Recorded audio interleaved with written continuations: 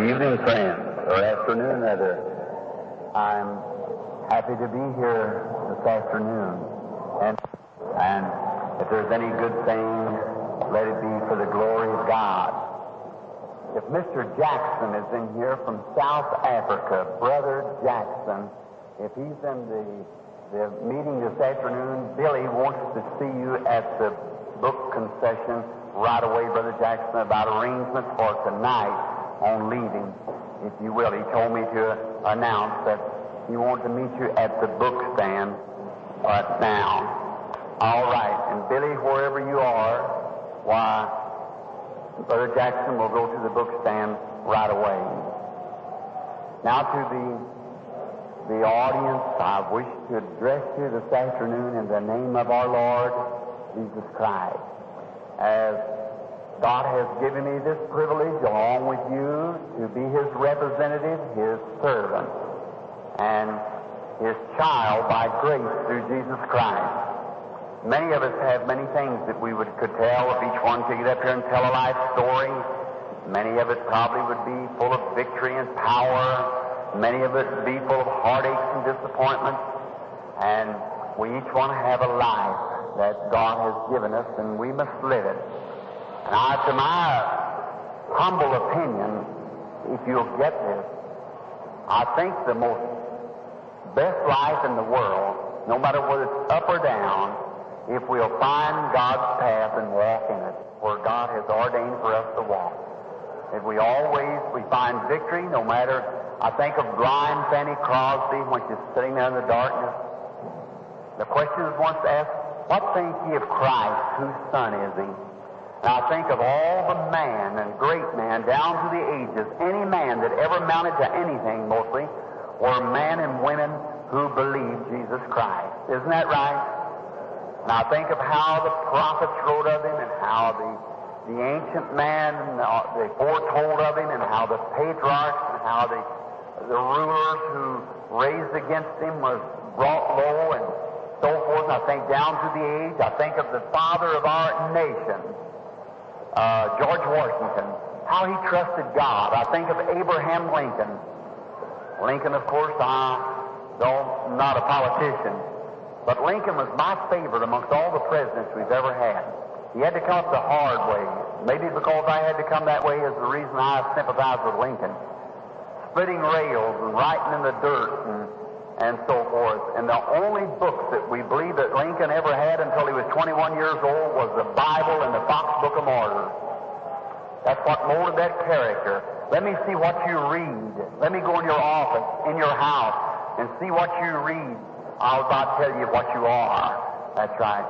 See everything to its nature. And you keep the Bible laying close for your children. Read it yourself. Be an example. That's what I didn't have in my younger life. But by God's grace, I want to put that before my children. And if there is another generation, may they put it before theirs.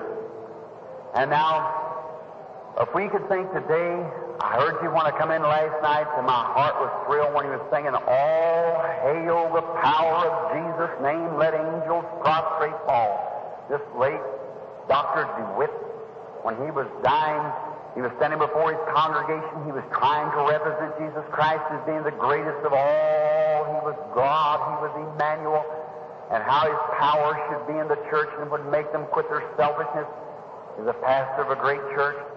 And his congregation even was against him. They were waiting for conference so they can vote him out and so forth and send him away. But his heart was bleeding.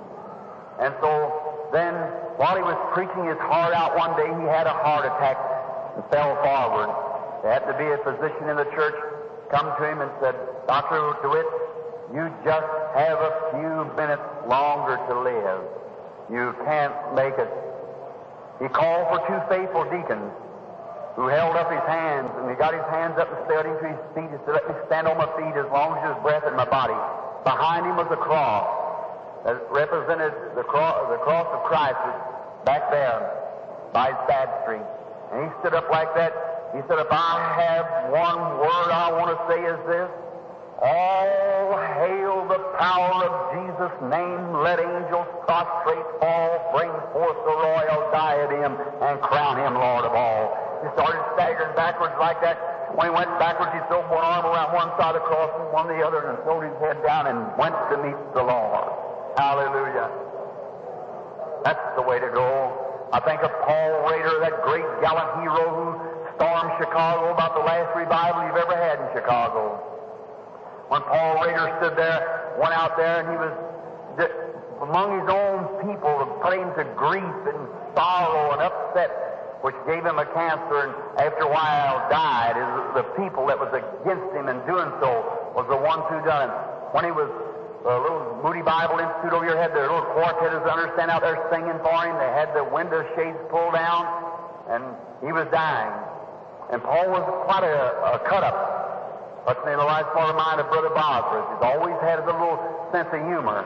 And so he looked around, he seen the curtains all down, he'd come to himself, looked around and said, "Say, who's dying here, me or you?" He said, "Raise them shades and sing you some good gospel songs, snappy." And they got to singing, "Down at the cross where my Savior died," or something like that. So that sounds better. He says, "Where's Luke?" And Luke was back in another room. They brought Luke into where he was. They took hold of his hand and said, "Luke, we've come a long ways together, brother, down through the shady lane. But to think of it, in 5 minutes from now, I'll be standing in the presence of Jesus Christ, clothed in His righteousness." Died. Lives of great men all remind us we can make our lives sublime with parties leave behind us, footprints on the sands of time, markers for others to travel. Think of Lincoln when he was shot there because of his gallantry and standing for humane and what was right and for God. Told when he was going to die, when the bullet that went through his Lord in his body there and is smothering to death, he said, "Turn my head towards the setting of the sun." He said, "Our Father who art in heaven, hallowed be thy name. Thy kingdom come, thine will be done." Repeating the model prayer as he went out to meet God. Oh my. What are we? Men and women. Look at Eddie Pruitt there. He was persecuted and everything, and what he thought. He wrote one day there when the inspiration hit him, he picked up the pen and wrote the inauguration song, "All hail the power of Jesus' name." I think of Hoskins there when he wrote of Amazing Grace, how sweet the sound that saved a wretch like me. I think of blind Fanny Crosby. What could God promise you? You never seen daylight in your life. You were blind all your life. What do you think about Jesus Christ? She said, "Pass me not, O gentle Savior, hear my humble cry. While on others art calling, do not pass me by. Thou, the stream of all my comfort, more than life to me. Whom have I on earth beside thee, or whom in heaven but thee?" Let us be up and doing with our heart for any strife. Be not like dumb driven cattle, be a hero. Each one of you is a Christian. You're a born-again Christian, man. Let's stand up. No matter how bad the background has been, let's look forward now to the coming of our Lord, when this mortal will take on immortality. Back to a few moments now. I'm trying not to keep you no longer. I'm past time, 20 minutes after 3. I'm going about an hour. I'll try to be finished if I can. How many of you here probably has heard the life story? Things that I hate to go back over, but one of my greatest altar calls I ever made in America, I had 2,000 sinners to come to Jesus Christ in Pensacola, Florida. After the life story one afternoon, I trust to God that was next to the Durban, where we had 30,000. Now, I want to read a portion of Scripture, always God's Word, because my Word fails, but God's Word can't fail. Now, found in the 13th chapter of Hebrews, beginning with the 10th verse and reading 14th verse inclusive. "We have an altar whereof they who have no right, which serve table, for the bodies of those beasts whose blood is brought into the sanctuary by the high priest for sin, are burnt without the camp. Wherefore Jesus also, that he might sanctify the people with his own blood, suffered without the gate. Let us go forth therefore unto him without the camp, bearing his reproach. For here we have no continuing cities, but we seek one to come." How many of you is away from home today? Let's see your hands. Away from home. My, just look at here. As I think If I had time, we'd sing that song. We're pilgrims and we're strangers here. We're seeking a city to come. Is that right? No matter where you ever roam, there'll be no place who will ever take home's place. Is that right? Wouldn't you just like to take a little trip today? Most all of you here are my age or maybe a little above. And wouldn't you just like to go back to childhood, just spin a little wheel and go back and live another day in childhood? Wouldn't you love to do that? Oh, how I would like to. Even though with its sorrows and tears and disappointments, I'd like to live one more day of it, just to go back. I remember the little old place where I come from, and no matter how humble it was, every one of you here can remember the old place where Mother used to stand under the tree, perhaps on an old cedar wash tub with a washboard, and you as a little girl or boy playing around. Many times you remember that. The many heartaches and sorrows that went through, how you pulled onto an old spotted apron. Like to see her again today, but that can't be now. No, she's gone on. Like to see old Dad when I used to see him come from the field with that red handkerchief sticking in his pocket. See him get up in the morning on a cold morning, go back and make a fire in a big old drum stove. I used to hear him sing, "Oh, where is my boy tonight?" My heart overflows, for I love him, he knows. Oh, where is my boy tonight? I've seen him stand by the little old wash bench with his sleeves rolled up and washing his face and hands, and he had real black wavy hair. You look around, oh, how I would like to see him once more, but I can't. He's gone on. Here we have no continuing city, but we seek one to come. If you could go back to the home where you was raised at, it wouldn't be the home that you was one time. Yeah, a few days ago, I'd taken someone who came to visit me up to where the old home place was. Why, there's a housing project. Well, it isn't the old home anymore. We have no continuing city. I remember when our first little old home we lived in was a log house. There was about 3 or 4 of us little Branhams out there. We didn't even have a floor, just the dirt. Papa, and right in the middle of the floor, he had a stump that had been sawed off and laid in there, some rock laid on top of it, and an old drum stove sitting there. And how the table, what it was made out of, and an old bench that he got some boards off of a barn down there and sawed a bench out like a church pew, like, and set it behind the table. And Mama had a little old, what we call monkey stove. Anybody know what a monkey stove is this year? Oh my, that's fine. An old-fashioned coal oil lamp. Did you ever clean the lamp chimney? Let's see. Well, I'm not the only country boy here. I'm going to take off my coat and feel right at home. That's right. Yes, sir. How many of you ever slept on a straw tick? Let's see your hand. Well, say, Chicago's not a big place after all, is it? That's right. My, how many times have I slept on an old straw tick? And the first time you put it in there, maybe feel the grasshopper kicking, had to get up and find him, when he's down in there. Why, many times I've done that. Sure. See Mama take that big old stick you had hanging on the wall, a piece of an old, well, she'd use it to poke her clothes with out in the yard when she was boiling her clothes. Did you ever boil your clothes in the backyard? Oh, my. Live soap, and she'd use that to punch her clothes with, and she had a string in it. She'd hang it up on the wall. Now, that was hers on that side, but the other side was the golden rule hung on the other, right over the door, you see.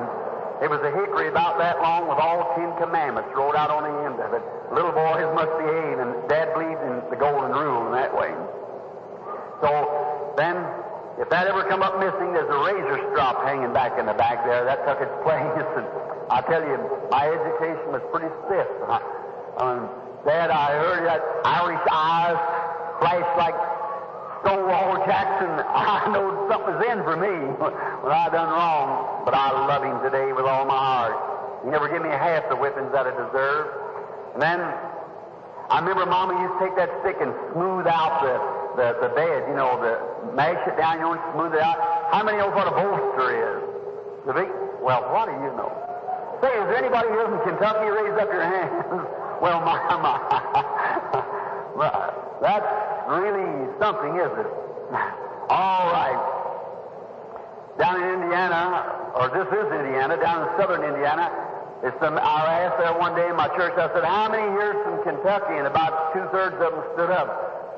Someone said, I don't get it. And one said, Brother Branham said, groundhogs and Kentuckians has took the country. Coming across from over the other side. But there in the front of this little old log cabin, I remember I used to look at them old chinked mud in the cracks like that. I'd say, my, that house will stand forever. Why, it can't go down. What a wonderful place it is. But my, you should see it now. Here we have no continuing city. And around in front of the door was a place wore off or just bare and slick, where a wee little bunch of Branhams played out there like a bunch of little possums or something. Around there, little bitty fellows waddling around over one another. Say, I'd like to live that over again. I really would. I say, I remember the old spring where you used to go down there and lay down on my stomach and drink. Come back up, go out and take Dad a jug of water out of the spring, back out to the field where he was in harvest or something.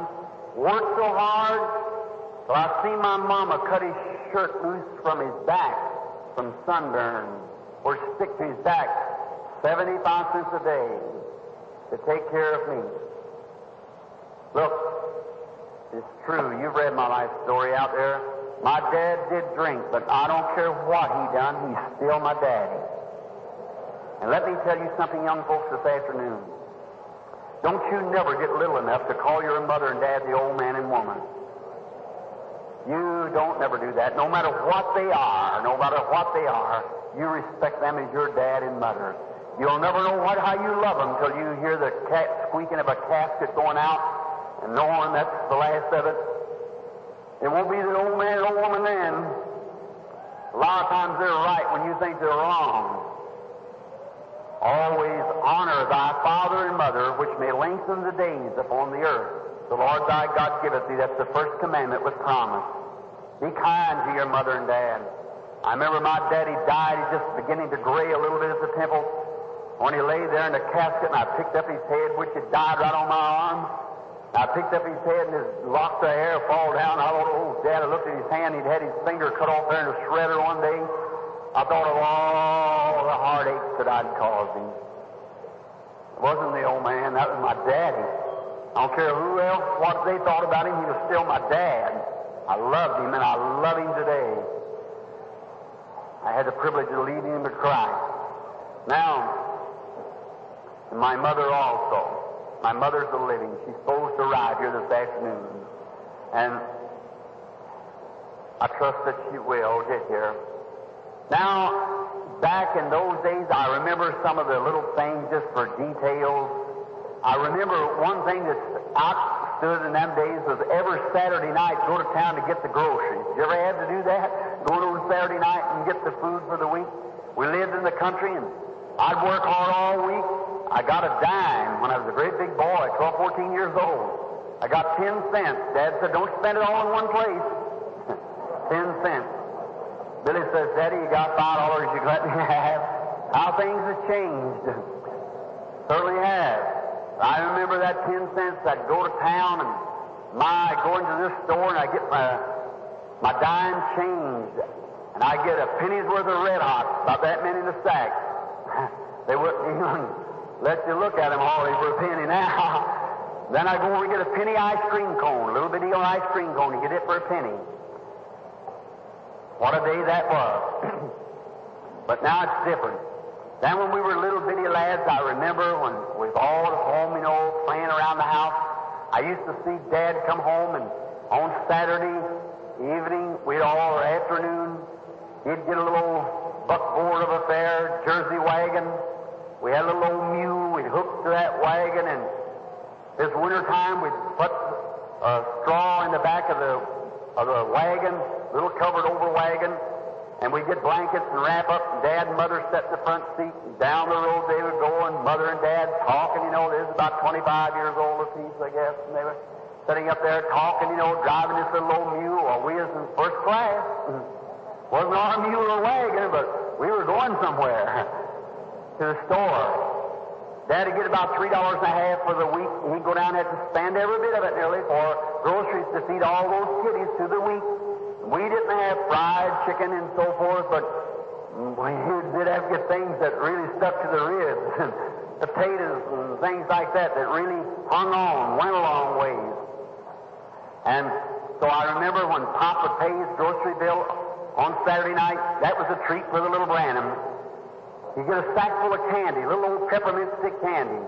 Say, you know, that was good.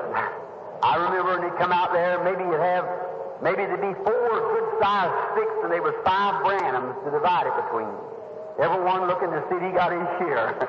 Them sticks had to be broken up and divided just exactly, equal among them, because all eyes was turned on that candy. I guess I cheated a little bit on it. All the kiddies would get all they could eat, you know, and they were just eating all, they couldn't eat their candy up. I'd lick mine a little while, you know, and I'd reach over and get a piece of that old brown paper sack the meal was wrapped in and pull off a little piece of it and roll it up and put it in my pocket. I wait till Monday. And so then I think now Monday come along and Mom would say, Billy? I'd say, yes, ma'am. Take the bucket. It wasn't one of these little old galvanized buckets. It was a big cedar bucket. An old gourd dipper. How many ever seen a gourd dipper? Oh, that's right. All right. And go down to the spring and pull up the water, you know, and put it into the bucket. My, that was a job. I look over to my brother. I said, tell you what to do. If you'll go get that bucket of water, I've got my candy yet. I'll let you lick it till I count 10 slow. 1, 2, like that. I was a businessman. Sat back in the shade, you know, while my brother went and got the water to lick on the candy. While I tried to make that 10 just about as good as I could doing your same lick. You got more than 10 licks off of it, all right. Well, Monday would be a pretty good day for me, because I keep that piece of candy, you know, just work right on that candy. And they knowed I had it, too, you know, so I guess today I could go out and, not on Sunday, but some other day, and buy a box of Hershey's, but it never tastes like that candy. How many of you eat peppermint candy and old-fashioned barrel crackers? Let's see your hands. Oh, my. Say, I'm telling you, that wouldn't go bad right now. That's right. And, you know, for a meal, we'd have mulligan stew with Irish to the core, you know. And how many know what mulligan stew is? Say, that's when you boil everything in the kitchen, even to the dish rag almost. Just put everything in a pot and boil it.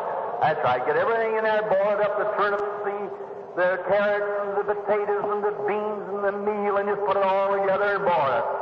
Well, almost that mulligan stew that last 2 or 3 days we had on Sunday.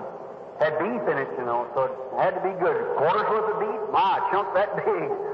So then Mama diced it up. What's the mind of Buddy Robinson when he said one time Uncle Buddy said, I tell you, said I went out west, they was having a depression out there, and said a great drought was on, had nothing to eat. Said the only thing we had was dried apples. Said I eat them for breakfast, drink them water for dinner, swell them up in time for supper. So that's about the way that mulligan stew lasted. Just constantly, so about Wednesday it played out. Then we went back to something else. Great day, oh my. I remember how that back in those days, going to school, I remember Brother and I, the one next to me, he's in glory too, and how we went to school together. We'd go to school, and we were about the poorest kids there was. We'd come across the river from Kentucky, and the Indiana people are just a little more wealthy than they are down in the mountain part of Kentucky anyhow, where I was born at. And I, being the only Kentuckian among them, I sure had a hard way to go. I mean, I did.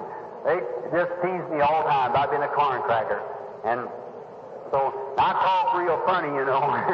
I didn't talk clean, maybe not yet, but a little better job out of it. So I kind of tongue-tied like, you know, and I'd talk funny, and they'd laugh at me, and I had an awful time. And ragged, oh my.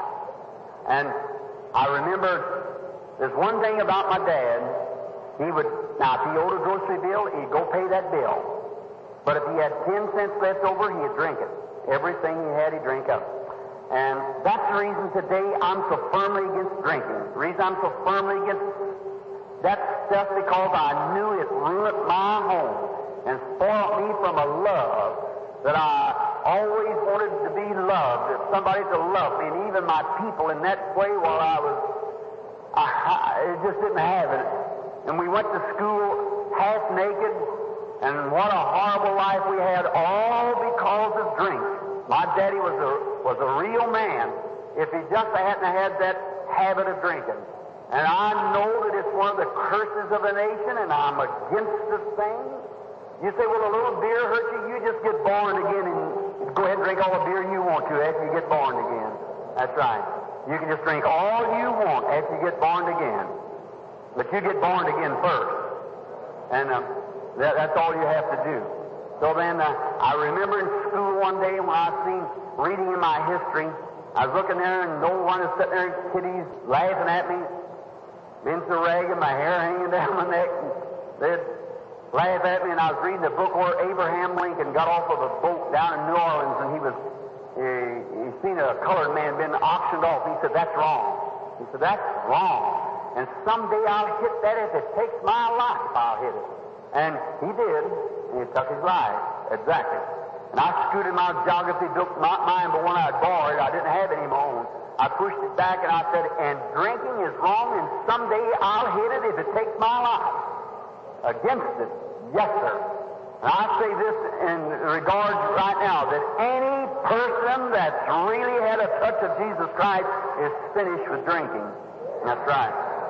I got my first Bible. People used to say, is it wrong to do this, wrong to smoke, wrong to drink? I put a little slogan in the back of my Bible. I picked it up here a few days ago. I was looking at a little bitty old Bible. I said, don't ask me foolish questions. Just make this up in your mind. If you love the Lord with all your heart, you don't smoke, chew, or drink any shine. And that's right. That still hangs good, and that's been 20 years ago since I wrote it in there. A man that's born again has no use for this stuff. Now, look what it's hatched out here in America. You can see whether there's any harm to it or not. One time we had prohibition, of course, we had gang wars and things, but what do they do? Just like pulling around with the egg. Go to fool with the middle of it, you have the whole thing everywhere. And I'm not a politician or nothing. It's none of my business what they do. That's their business. Mine's to preach the gospel. But here's one thing, brother, that when, just as we went back and put whiskey in all these places, we took the prostitute off of the roll and the drunken gambling places and stuck it right in our refrigerator. I've seen a picture one time of old John Barleycorn. They call him the whiskey man. He had his hat set on the back of his head, and he wasn't a horrible-looking scarecrow. They painted him up now. They put him in bumpers, but he's still old John Barleycorn, the same old fella. That's exactly right. It's like trying to paint a hog up and wash him up and try to make a good, different creature out of him. He'll go to the water just as hard as he can go till he get his nature changed.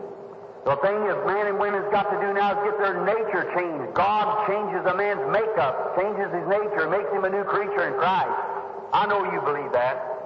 Now, but I never come here to preach to tell you my life story.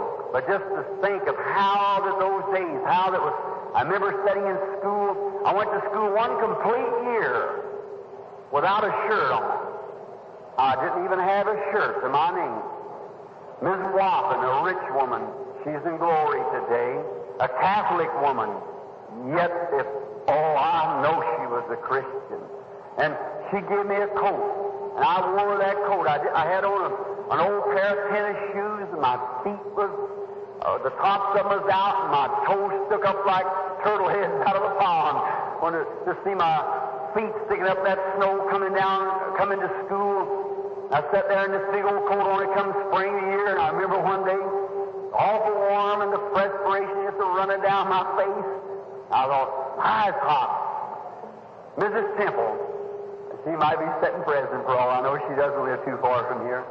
If she is, God bless you, Mother Temple. She's been a lot to my life. All right. What I'm going to say, or I'd call, maybe see if she's here. If you are, I still love you, sister.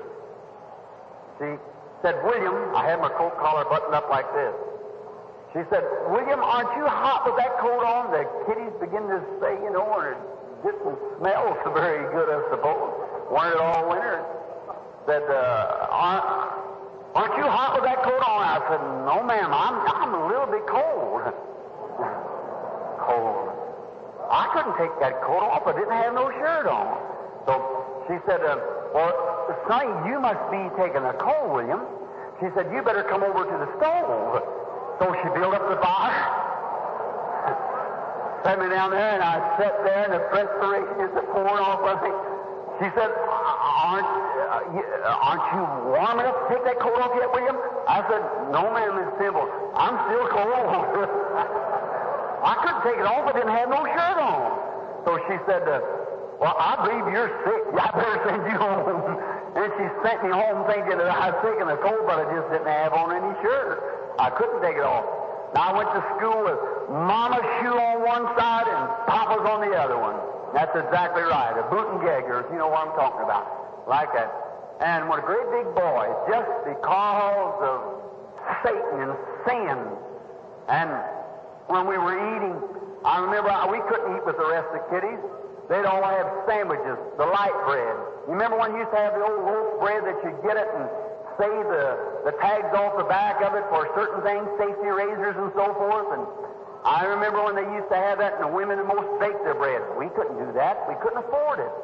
And they'd all take sandwiches and make little sandwiches. But Brother and I couldn't do that.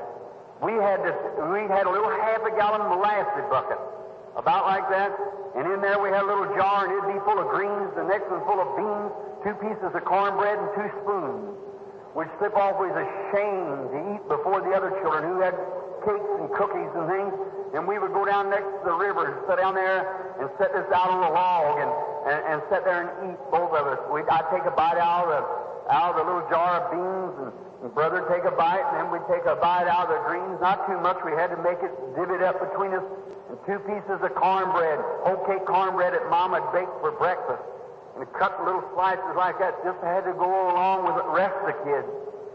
Oh, I remember one time around Christmas time, I hate to get into these things, but around Christmas time, we had a Christmas tree. And the kids down at school had cut little white strips of paper and blue ones and green ones and made little chains. You know how they used to do in school. And we took ours home, so Mama thought she went back out in the field. We did and cut a little Christmas tree about like that. And Papa went out and he'd got some popcorn that they'd raised, and they popped the corn and made strings, and Mom strung it up with a needle and thread to put around the Christmas tree. Or we was going to have a Christmas tree. We'd hang up our stockings on Christmas night, and next morning maybe have an orange and 3 pieces of candy laying out in a little piece of paper laying to one side, maybe little bitty pieces of candy. And if we had an orange and a piece of candy and an apple, oh, what a great fellow Santa Claus was to come bring that to us. How happy we was. My, we'd eat those oranges and dry the peeling and then eat the peeling. Many times I packed peeling in my pocket for week after week and eat those orange peelings. Now, we wasted nothing of it. Now, I remember very well one time when Mama popped some corn, she had another little half-a-gallon syrup bucket, and she put that full of popcorn. And my brother that's in glory today, when we took it down and set it in the old cloakroom, country school, I got sitting back there and I thought, oh, that was what we call a rarity. Something very rare. I thought, wonder if I could just before dinner time get a good handful of that, see, before dinner time comes. So I figured it all up, so I raised up my hand, asked the teacher, may I be excused? Yes. And so I went out through the cloakroom, I opened up this bucket, reached down there and got a great big handful of that corn, put the bucket back, went around, or the bucket lid rather, went back and stood behind the old chimney back there and eat that popcorn. Oh, it was good. I come back in and wiped my mouth real good, my hands, you know, so my brother wouldn't notice it. So when dinner time come, we went out, picked up our bucket, went out to eat. After we won't eat the popcorn first, you know, because that was better than what we had. So we opened up the bucket, and about a third of it was gone. So my brother looked around, and he said, say, he said, something's happened to that popcorn. I said, sure has. I know what happened. You know, friends, not long ago I come up from Houston. I was having a meeting there. I've been so tired. I just couldn't. I just passed out. I stayed 8 days and nights without leaving the platform. I said, I'll pray for everybody come. And I stayed there and praying in the line till I was so unconscious they packed me to the car. And I'd lay against the pulpit and sleep a little. And then I'd wake up. The prayer line's still waiting. I don't know where it was out down the street. I just keep on praying for one or the other. Then they'd bring me something I'd eat a little bit. And then maybe I'd pray till it gets so sleepy I'd lean against the pulpit. Like that. For hours after hours, I'd gotten so worn, they tried to put me to bed, and I couldn't go to bed, then I couldn't sleep. I started home. I never will forget on the road home. I was driving along, and I'd wake up.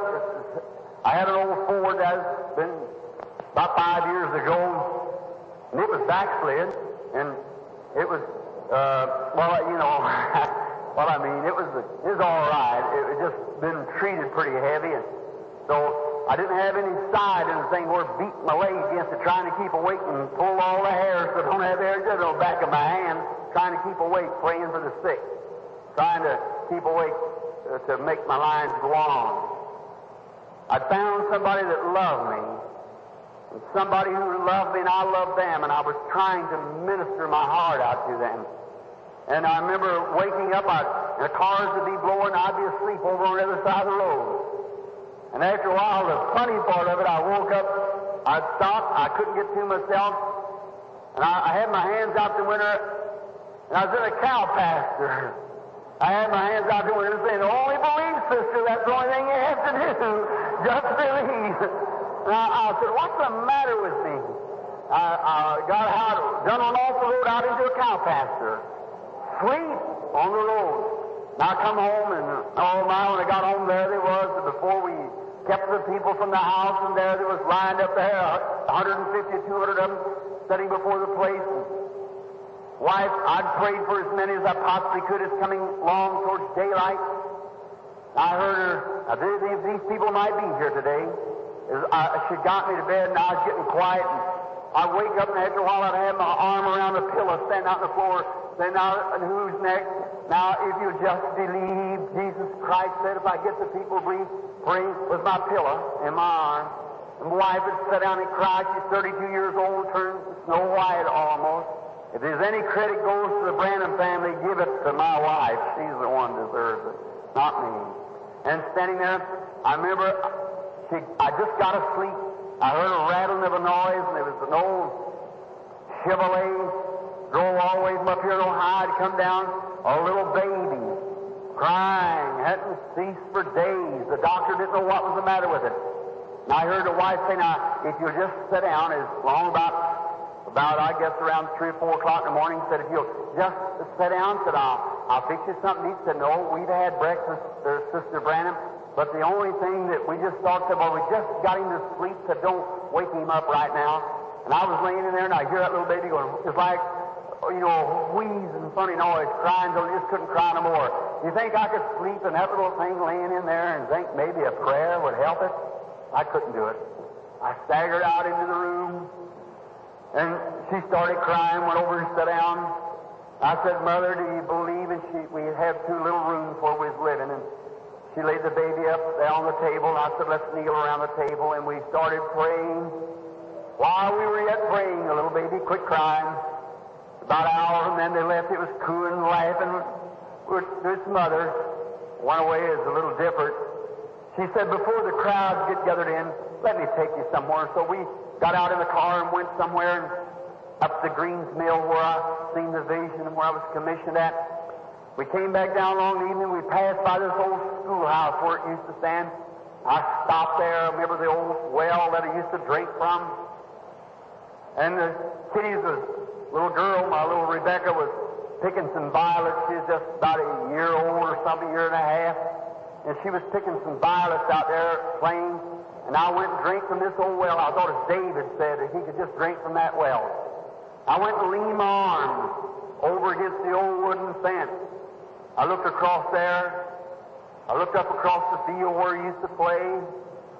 I remember out there how one day, dime of the first 1917, when a big snow come on the ground. There I remember all the boys with sleds out riding. They could ride. Brother and I didn't have no sled. I've seen the old hill where we used to coast down. I didn't have no sled. You know what we used for a sled? We went out in the old country dump pile down there and got an old dishpan. And I sat down. We'd sit down in that dishpan, put our legs around one another. The sleet on top of the ground. Many of you remember the 1917 snow. And I'd sit down in this dishpan. We'd put our arms around one another. Down the hill we go around and around and around in a dishpan. We wasn't as much class as the rest of them, but we were riding just the same. So what difference did it make? We're riding down the hill in this old dishpan, and after a while the bottom come out of it. I went and got me a log then, and we got on a log, and I remember coming down just above the hill. We had a little old log I'd chopped with an axe the front of it, and we'd get down through there, and there's a boy, as the time of the World War I. Everybody wore a uniform that was able to put on one, and a boyfriend of mine named Lloyd Ford, he used to sell these Pathfinders, and so he got him a Boy Scout suit, and oh, how I longed for a Boy Scout suit. My, now I look at him in that Boy Scout suit he'd wear it to school, and how I like that. I made an agreement with him. I said, Lloyd, when you wear that thing out, will you give it to me?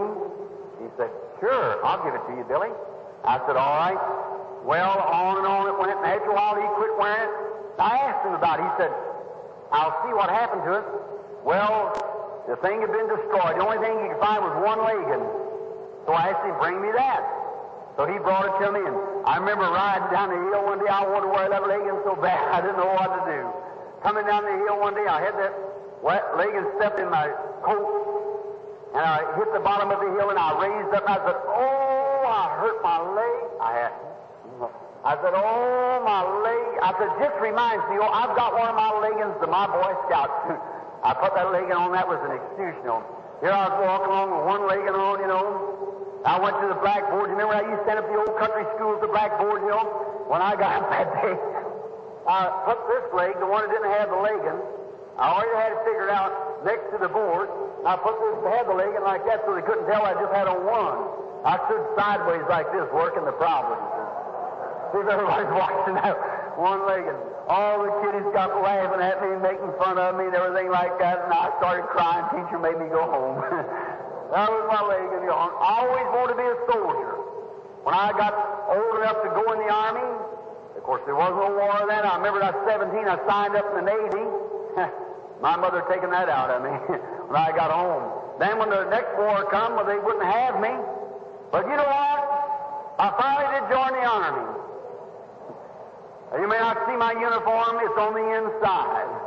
I joined the Christian ranks of Jesus Christ to be a soldier of the cross.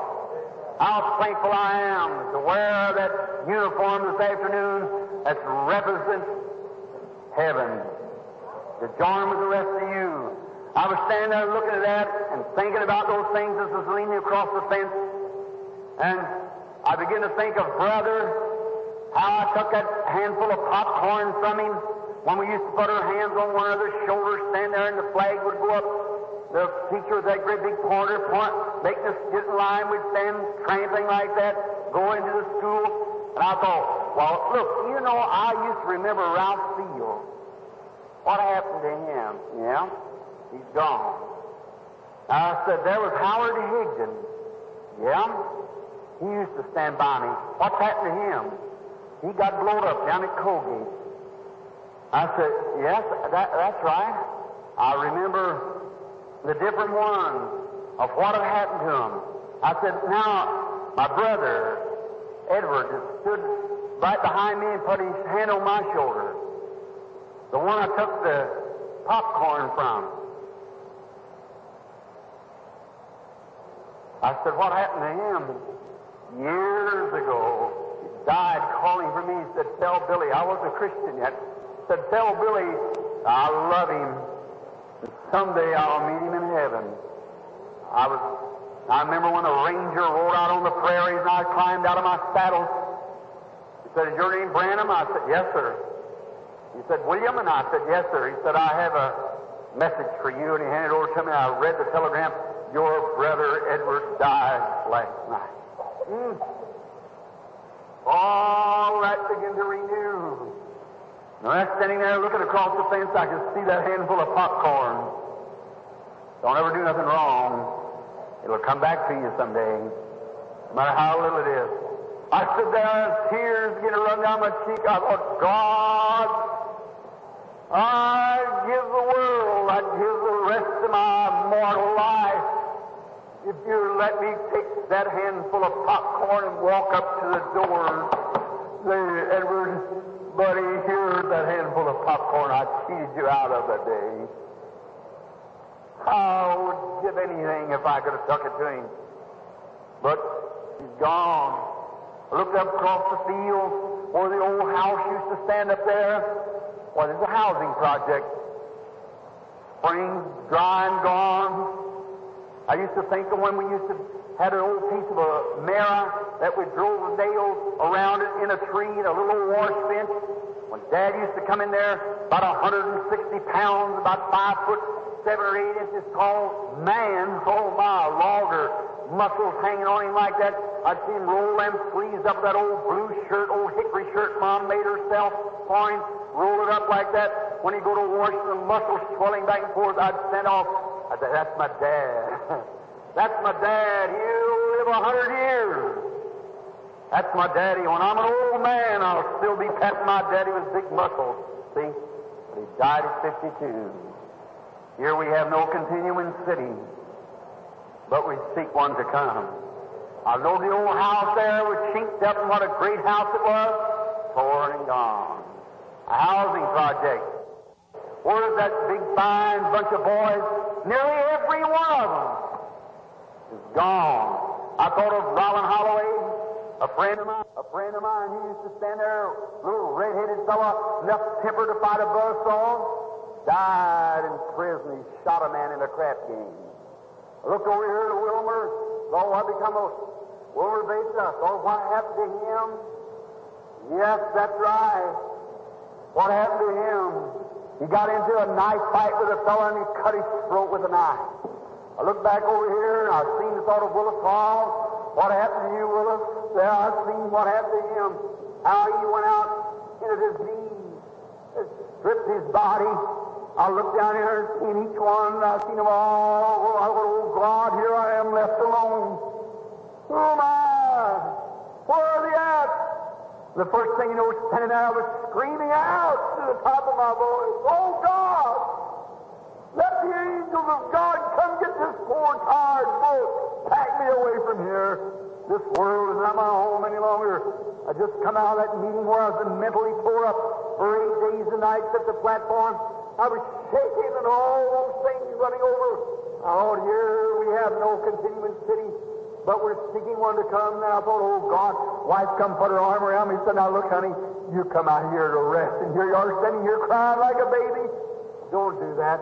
I said, sweetheart, if you knew what was traveling through my heart and mind. I remember standing right here at that house. When little Sharon touched sick, he said, I don't think about that. I've got a real wife. And she called me away and picked up the baby and set it around my shoulders. We went out to the car and drove away. How thinking of things. Sometimes you look and say, oh, Brother Branham, I bet you think you don't know what's behind here, brother. You don't know how many times this poor heart's been mashed and crushed and broke and twisted. You don't understand it. That's right, it looks like a flower bed of ease, but don't you think it's Satan to let me get by like that? It would take a week to stand here and tell you what all the things happened. How I've been right down to the edge of death's door. And then God has spared me. How Satan has set snares everywhere, and He's still got them set, going right down to the door. But He'll not be able to take me till God's finished with me. Then I want to go when He's finished. When I preached my last sermon, the Bible's closed for its last time on the pulpit. My last prayer's been offered up to God. I can't do no more for Him. Then I want Him to come and take me away. That's right. As a boy, I had a very peculiar thing happen. As a little lad, I was called one day after school, about 7 years old, by an angel, which told me never to drink or to smoke or to defile my body. And I don't mean this to you sisters now, you see, but if there ever was a woman hater, I was one of them. I seen how they come when my daddy run that bootleg place. And I'd see women come there, young women, with somebody else's husband. And the way they would carry on, I said, if that's the way it is, I wouldn't have one of the varmints that they'd law me to one of them. That's right. That's true. I thought it. The only respect I had for any woman was my mother. That's right. And I know she was a lady. I seen her sit on the doorstep with the baby in her arms and cry and cry and cry because she's locked out of the house. When my dad, which was a real man when he was sober, but being drinking, what he would do. And I had a tough life to come up with. I thought, no, when I was even 17, 18 years old, I'd pass down the street. And if I seen a girl, I thought she was going to speak, not because I just didn't want to have nothing to do with it. I wasn't twisting myself up with them. I went on the other side of the street. I didn't have nothing at all to do with them at all. So I said, here was my thought. When I get to be of age, when my mother is well, the boys are settled down and everything, and I can get enough money somewhere to help take care of my mother, I'm going to Colorado or to Washington State or Canada, and I'm going to be a trapper. I'm going to get me a bunch of dogs. I'm going to get me a bunch of traps, and I'm going to get my rifle, and I'll live there until I die, right in the mountains trapping. My grandfather was a hunter on my mother's side, and I was natured after him.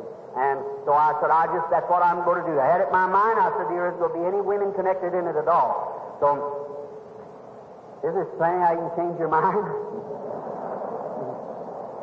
Strange. One day there was a boy, there's a little girl come along, and, teeth like pearls, eyes like a dove, neck like a swan. Prettiest thing you ever seen. She looked at him and said, "Hi, do, Billy." That was it. She knew another boy, friend of mine. He told me, said, "Oh, she likes you." I said, "Well, I've kind of made a promise, Well, I was willing to give in. So he said, "I'll tell you, I'll take my girlfriend and you take your girlfriend." And we'll take them a ride in my dad's old Ford. Said, if I can get the thing started, said, "How much money can you rake up?" I said, "I don't know." So we raked up enough to get 2 gallons of gasoline. We had about 40 cents between us. He said, "Now we got to get him something, some soft drinks or ice cream or something." So I said, "Well, you do the driving of the Ford and I'll do the buying." So I put the 40 cents in my pocket.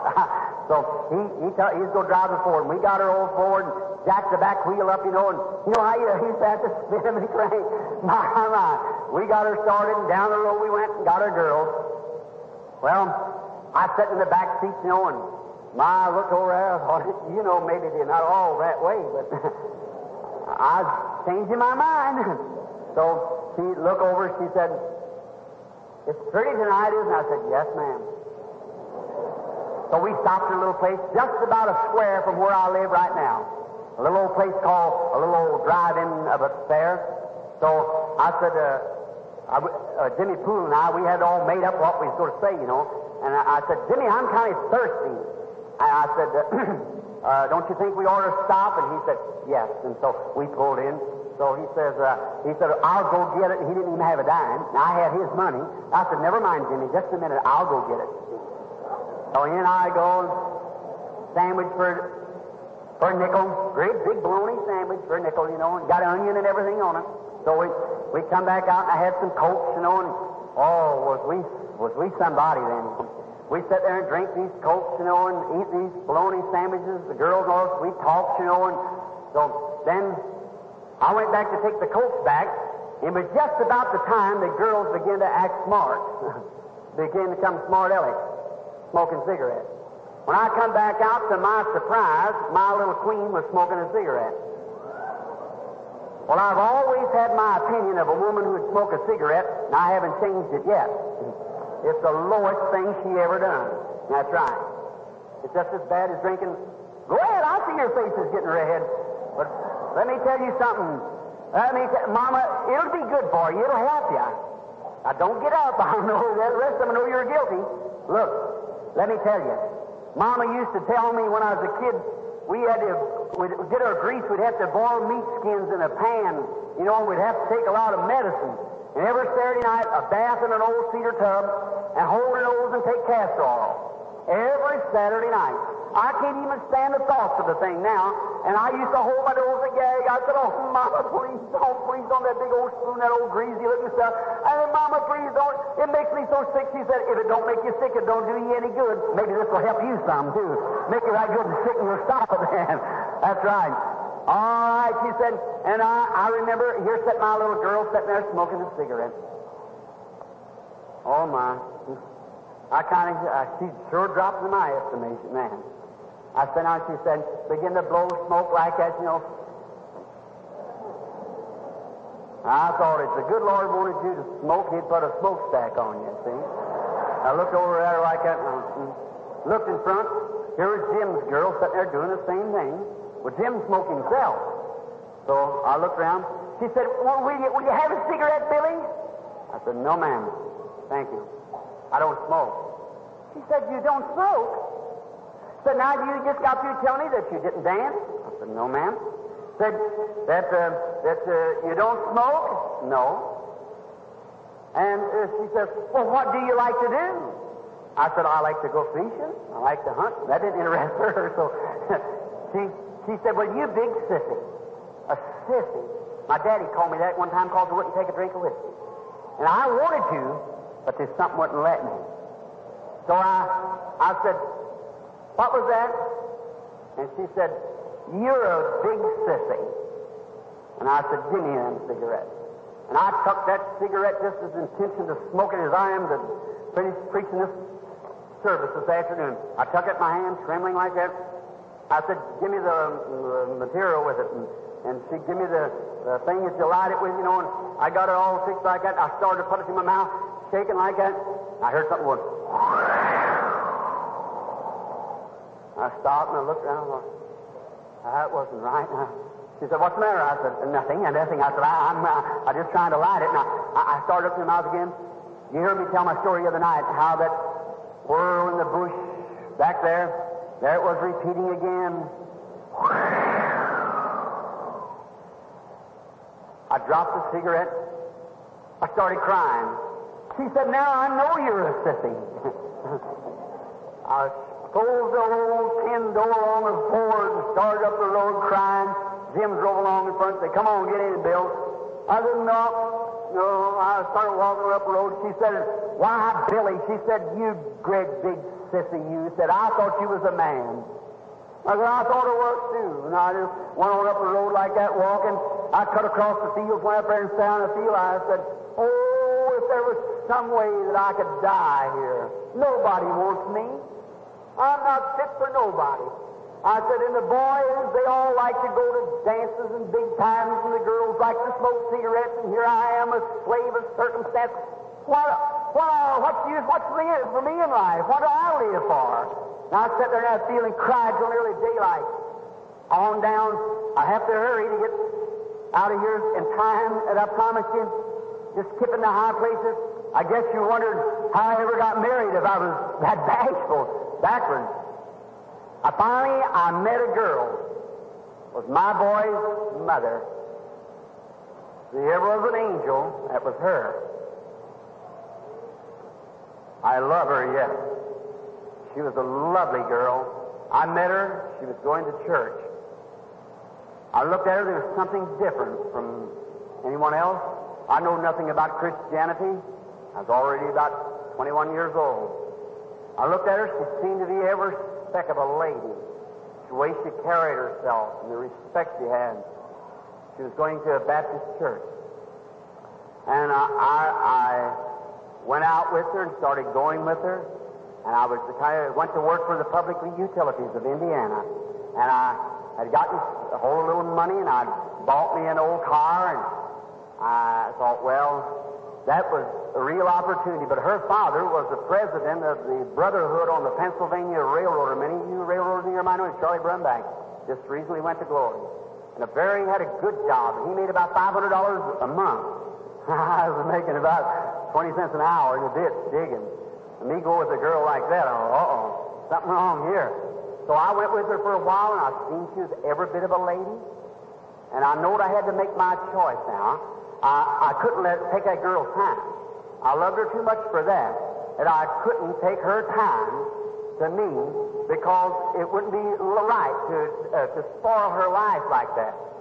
I thought enough of her. As poor as I was, and I didn't have no dad at that time and so forth, and 10 children to take care of, and Dad left her 9, 10 with myself, and I thought, how then would I ever be able to support someone like that? And I thought, I've got to make up my mind. I've got to either ask her to marry her, or I've got to let her go and let some good boy that'll take a hold, and she'll go with him and marry her, make her a good home and everything, and she'll be happy. Along in that time, I began to study, and while I was going with her, I come to Christ and had found Him as my Savior, was studying in the ministry, the Baptist Church. Then an old time kept going on, and I was ordained then as a local elder, as an exhorter.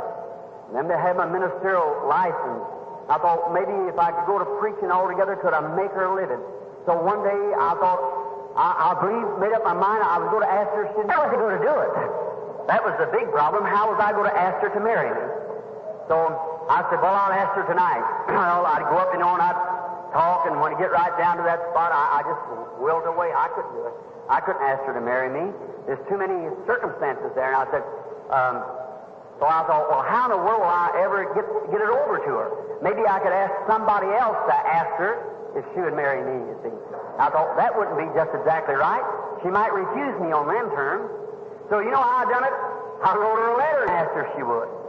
So I wrote a letter. Now, it wasn't Dear Miss. It had a little more than that. It wasn't a business letter. Yeah, it wasn't one way. But I wrote and told her how much I thought of her and asked her if she would marry me. And then I thought I'd just hand it to her some night. And I thought, no, I believe I'll put it in the mail. So I put my stamp on it, and I was going to work, and I stuck it in the mailbox. I was to meet her on Wednesday, and that was on Monday morning. So I wrote the letter and put it in the mailbox, went on to work, and all that week I was waiting for Wednesday to come to go get my girlfriend who was going to church. So that night I remember when I started up towards the place to where her people lived, they lived in a lovely big home up there, and I thought, here I lived, oh my. And I thought, well, I drove up in front, and I thought, I know better than to blow the horn. I know her mother and dad would both be out on me. And I think that's right.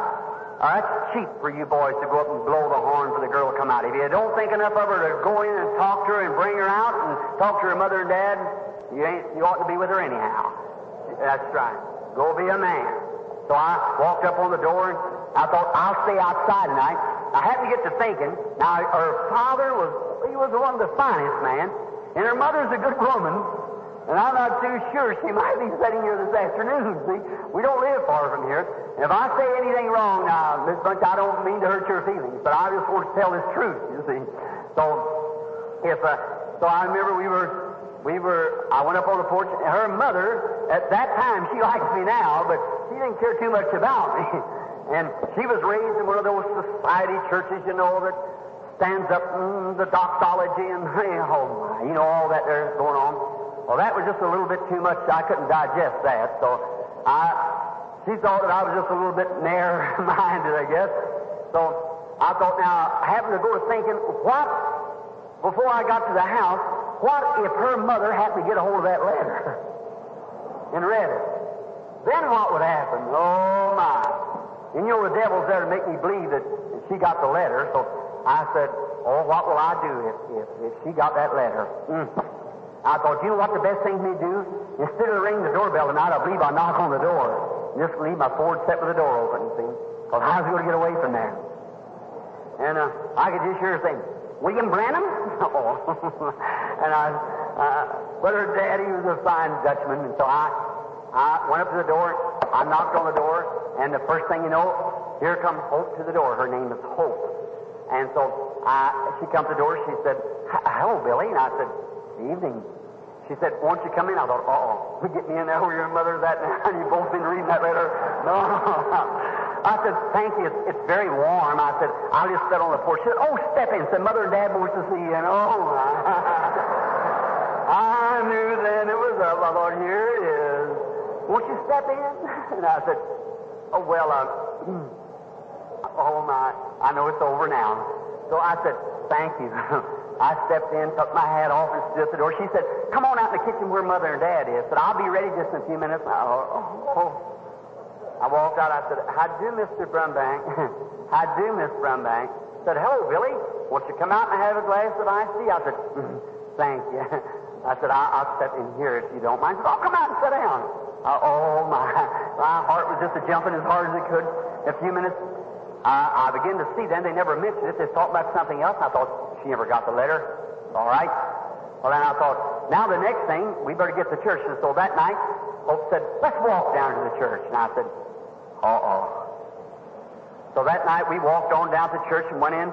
I never did hear nothing Dr. Davis said. He was preaching a good sermon, but I was sitting there wondering. I thought, boy, she got that letter. The reason she wanted me to walk is because she's going to tell me this is my last night. I know it.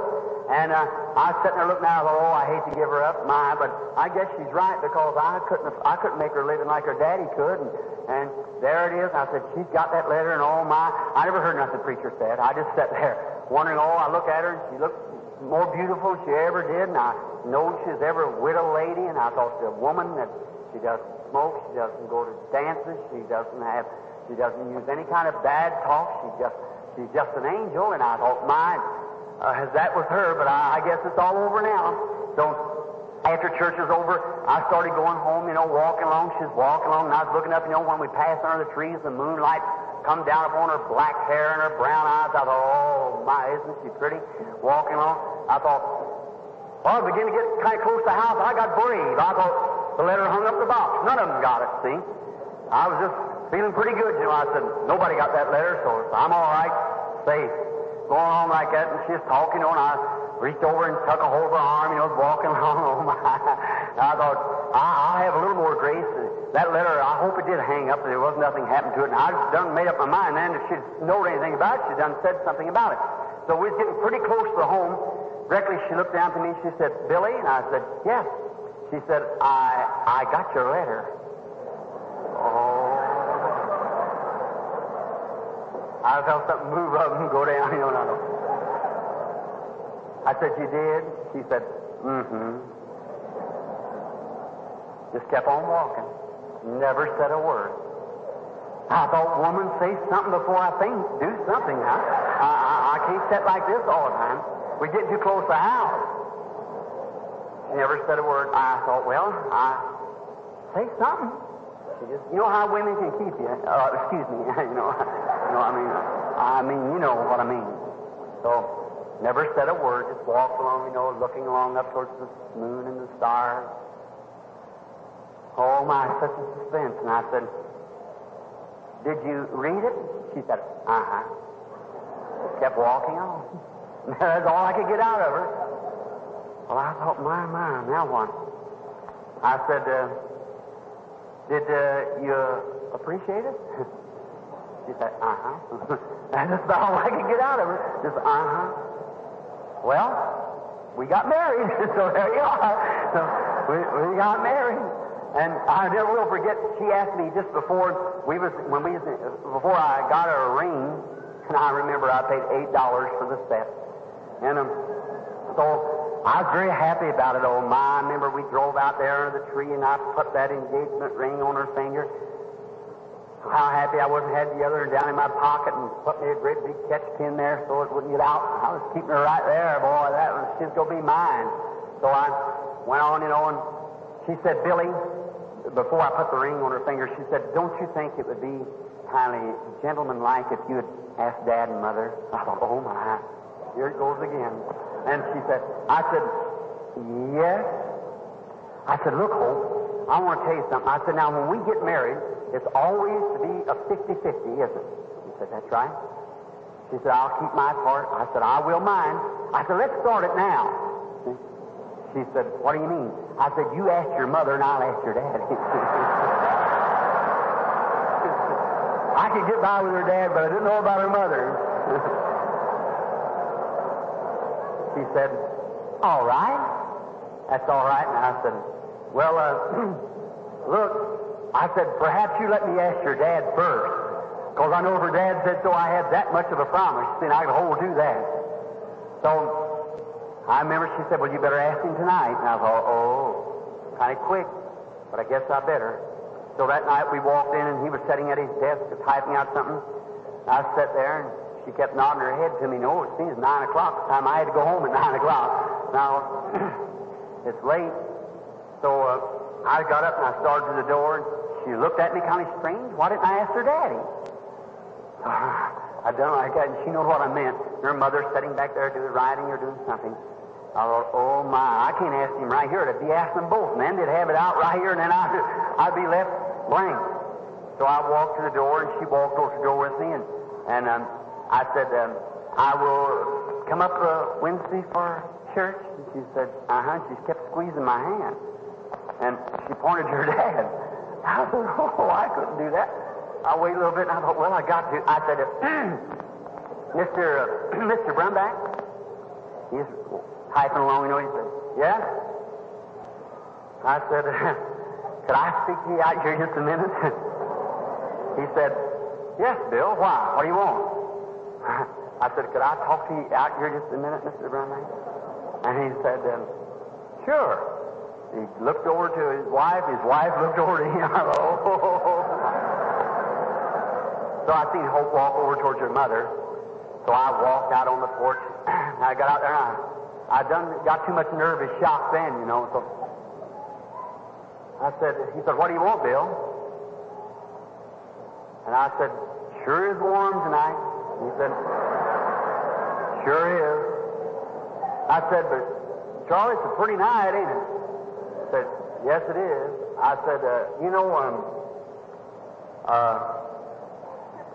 I said, he said, yes, you can have her, Bill.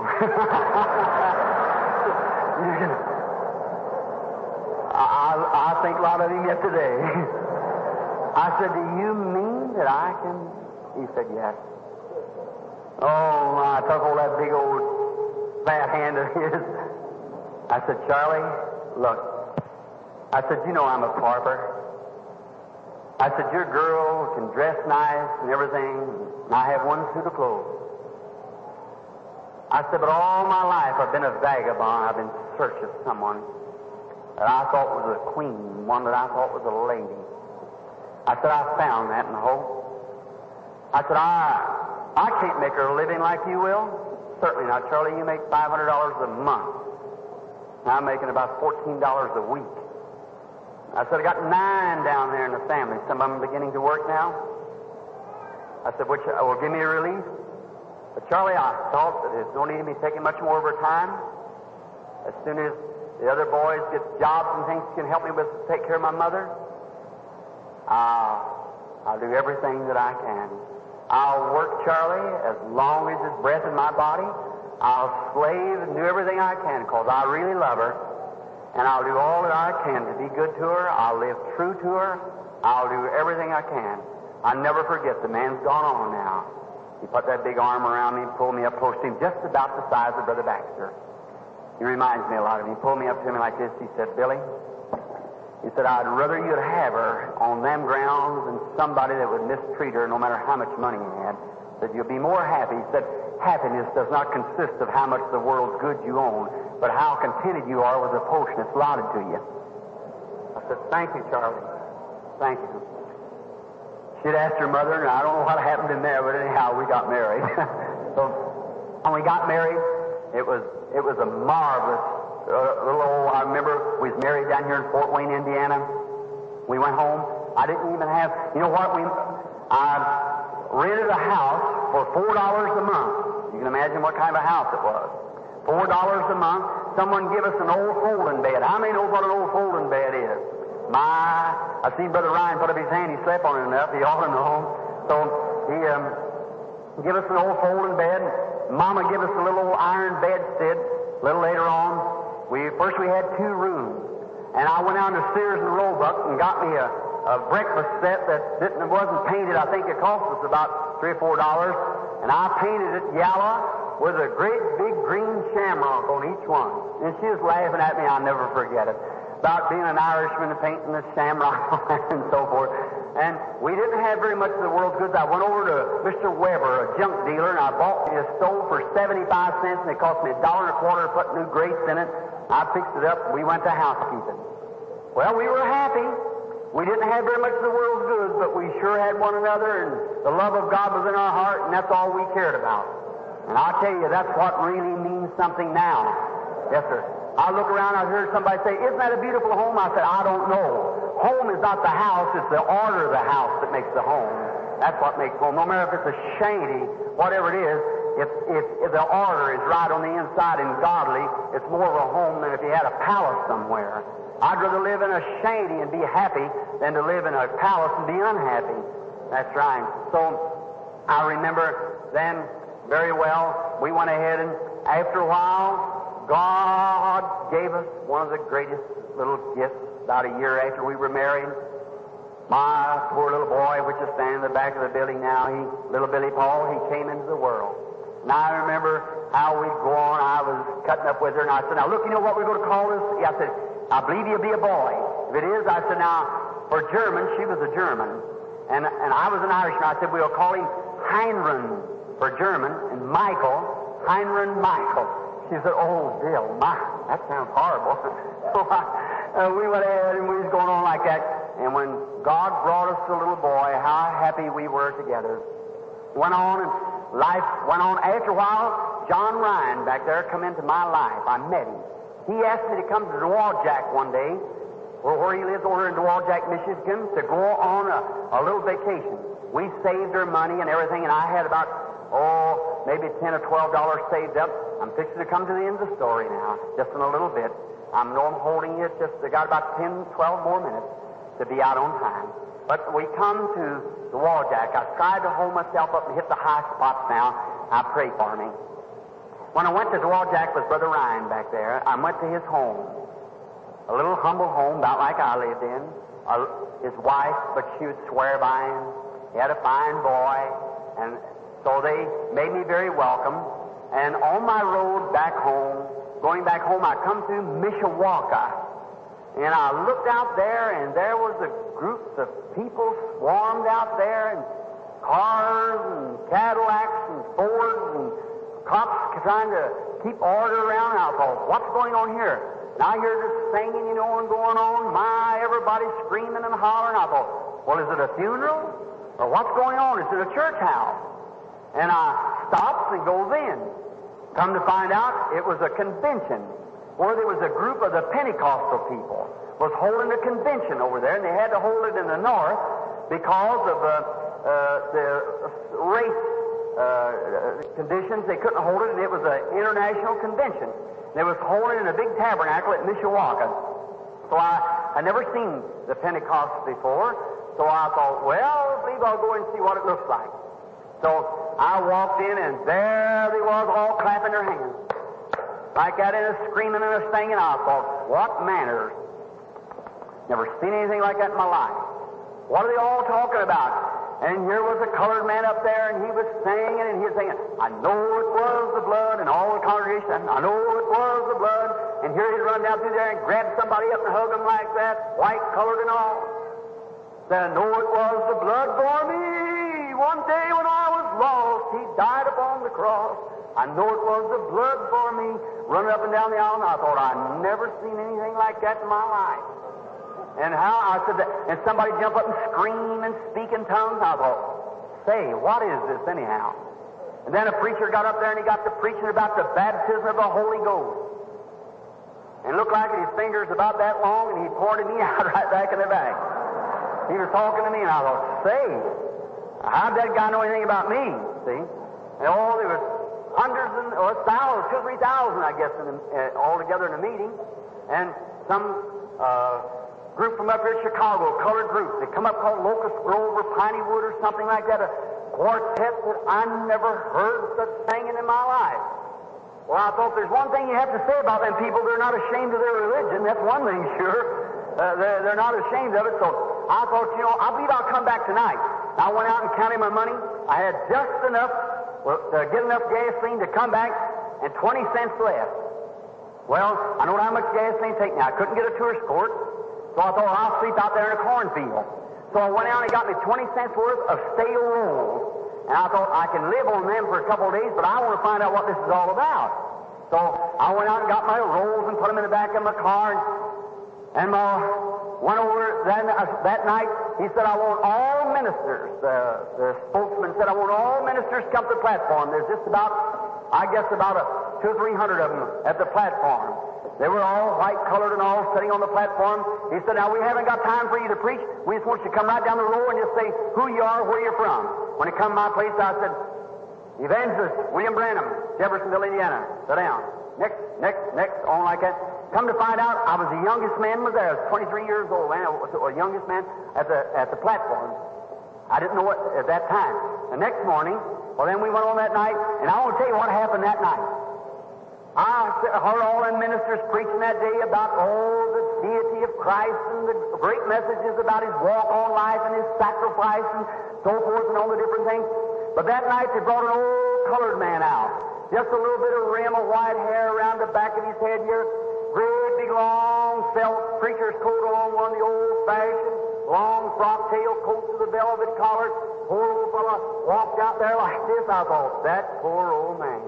Isn't that a shame? I said, poor old Dad. I said, I guess he's preached a long time. He stood there. I'd never seen a microphone before. I was a country preacher. So they had a microphone hanging up. There's something new then, you know. So this old fellow got before there and he said, Dear children. Uh-oh. He said, I was going to take my text tonight from back in Job. Said, where was you when I laid the foundation of the world?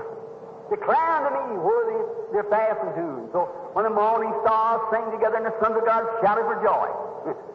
I thought that poor old fellow, his preaching days are about finished. He's old, see. Instead of coming down on the earth with it like this, brother, he went back out there about 10 million years before the foundation of the world was ever laid. He climbed up into the sky. And he preached about what went on in the skies, the sons of God shouting for joy. He come on down through the dispensations and brought him back on the horizontal rainbow back here, back over in the millennium. And about that time, he got all happy.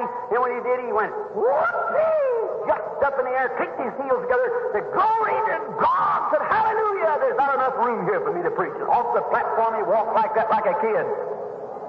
I said, brother, if it'll make an old man act like that, what would it do for me? I want that. That's what I want.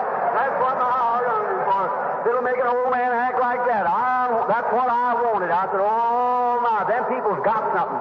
That night I went out in the cornfield, and I thought I better press my trousers, so I took the two seats of my old Ford and put them together, laid my trousers back and forth like this, and put the seats down to press them, laid down in some grass over the side of the field out here somewhere in Indiana, out here, and I laid there under that little old cherry tree that night, and I prayed, God, somehow or another, give me favor with them people. That's what I want. Baptist or no Baptist, that's what I want. That's what my heart's of feeling for. That's what it's reaching for. There's the people that I've wanted to see all my life. Next morning I went out, nobody knew me, you know, so I put on my little old seersucker trousers and put a T-shirt on. Nobody knew I was a preacher, so I went out, I sat down, and when I sat down, here come a colored brother up and sat down inside of me. Over here sat a lady. And I sat down there until they got up that morning just playing the music and everything, and there's a brother, daughter come out and played a trumpet. Witherspoon, I believe was his name.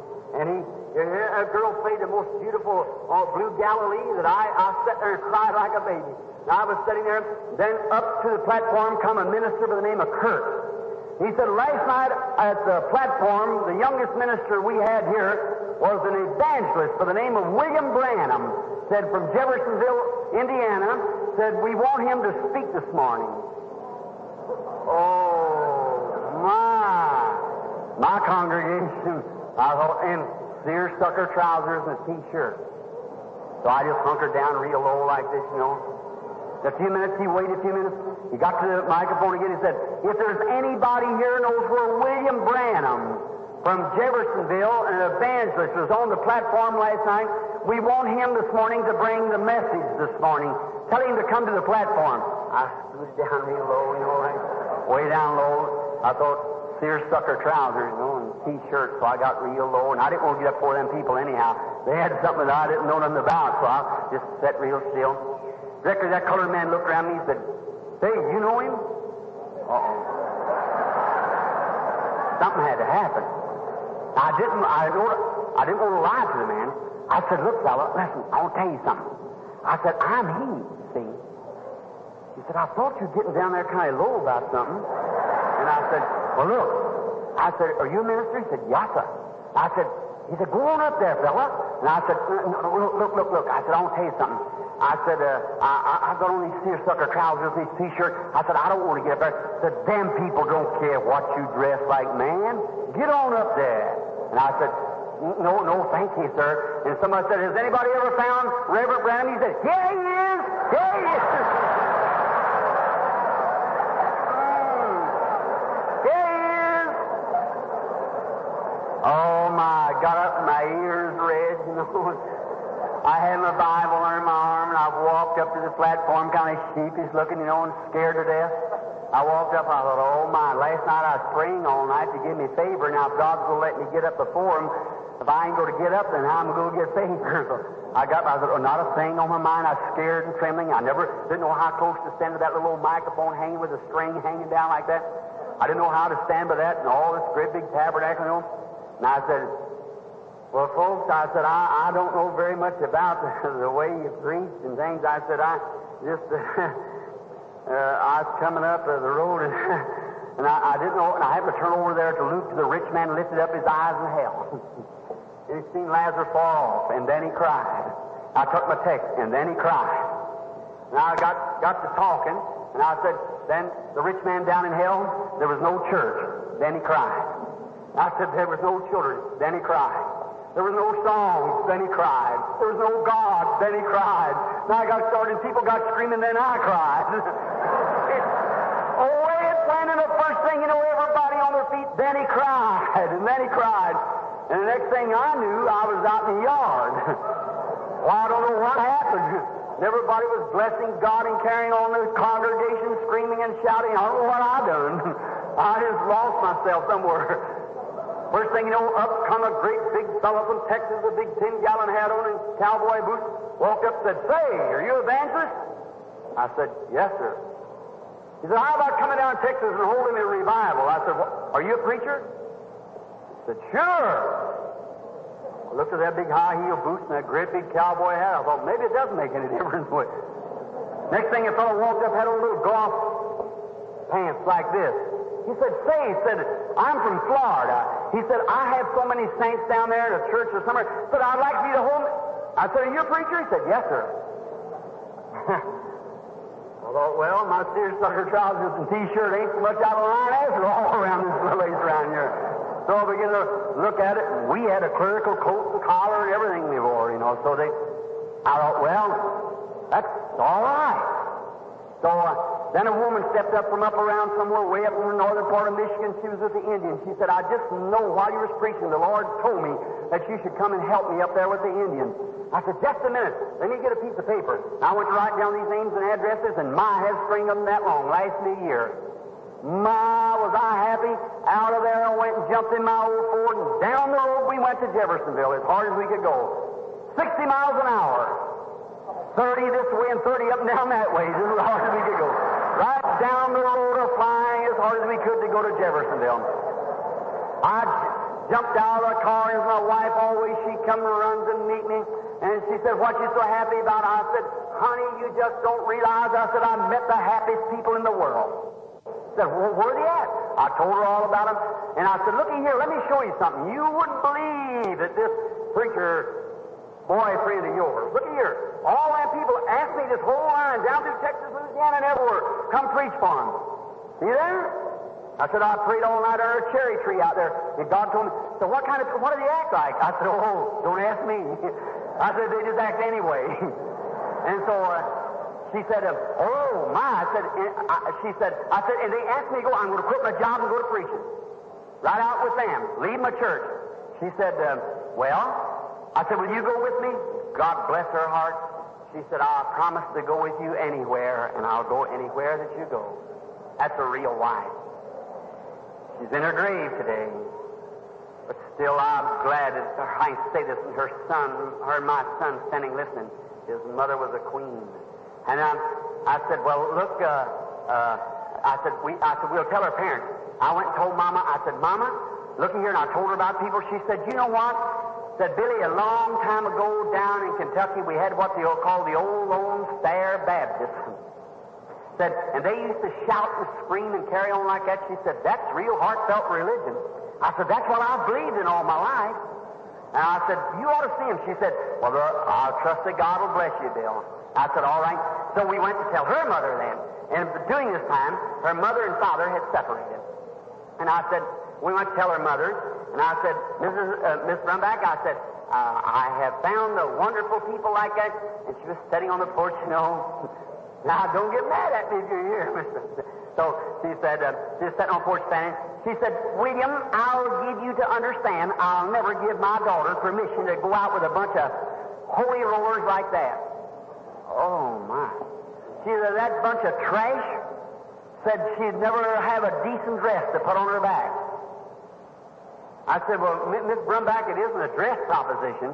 I said, the thing of it is I feel that God wants me to do it. And she said, look, why don't you go up there to church where you've got a congregation coming and think about getting yourself a parsonage and a place to take your wife and baby to, and instead of pulling her out today, she's got something to eat, and tomorrow she's got nothing, and things like this. She said, never indeed will I ever permit my daughter to go like that. And if she does go, her mother will go to a grave broken-hearted. And Hope said, Mama, you mean that? She said, that's just what I mean. That settled it. Hope started crying. I put my arm around her and walked away. I said, but Mrs. Brumback, she's my wife. She said, but she's my daughter. I said, yes, ma'am. I walked away, went on. She looked at me and Hope did. She said, Bill, that's my mother, but I'll go with you. See? I said, God bless her heart. She said, I'll go with you. I said, honey, I said, I guess I'm carrying water on both shoulders, but I said, I don't want to hurt her feelings. She said, I said, what if something happened to her and then you'd be worried all your life? You broke your mother's heart. I said, maybe we'll just put it off a little while. And friends, there's where I made the worst step I ever made in my life right there. We put it off. About a few weeks after that, things began to happen. The flood come on later from that. And the first thing you know, wife got sick. Billy got sick doing that wrong. Right after that, the little girl, just 11 months difference between Billy and his little sister, which was Sharon Rose. I wanted her to name her Bible name, so I couldn't call her Rose of Sharon, so I called her Sharon Rose. And I named her that. She was a darling, lovely little thing. And the first thing you know, the flood came up. She was laying there with pneumonia. And our doctor, Dr. Sam Adair, came, and he's a brother to me. He looked at her and said, Bill, she's seriously ill. He said, don't you go to bed right at Christmas time. He said, don't you go to bed tonight. You give her orange juice all night long. Make her drink at least 2 gallons a night to break that fever. She got a fever 105. And said, you must break that fever right away. I said, all right. And I set up and gave her orange juice all night. The next morning, the fever was a little lower. So her mother came up, and she just didn't like Dr. Adair at all. She liked another doctor there in the city. And she said, I'm going to take her down home. This house is not equipped with heat and stuff for say. I said, well, I'd rather ask Dr. Adair if we should move her. She said, he ain't got sense enough to know how to come in out of the rain. She said, I wouldn't ask him nothing. She said, I'll get a doctor. I said, but look, we shouldn't, we don't. And I called Dr. Adair. He said, Dale, don't you move her.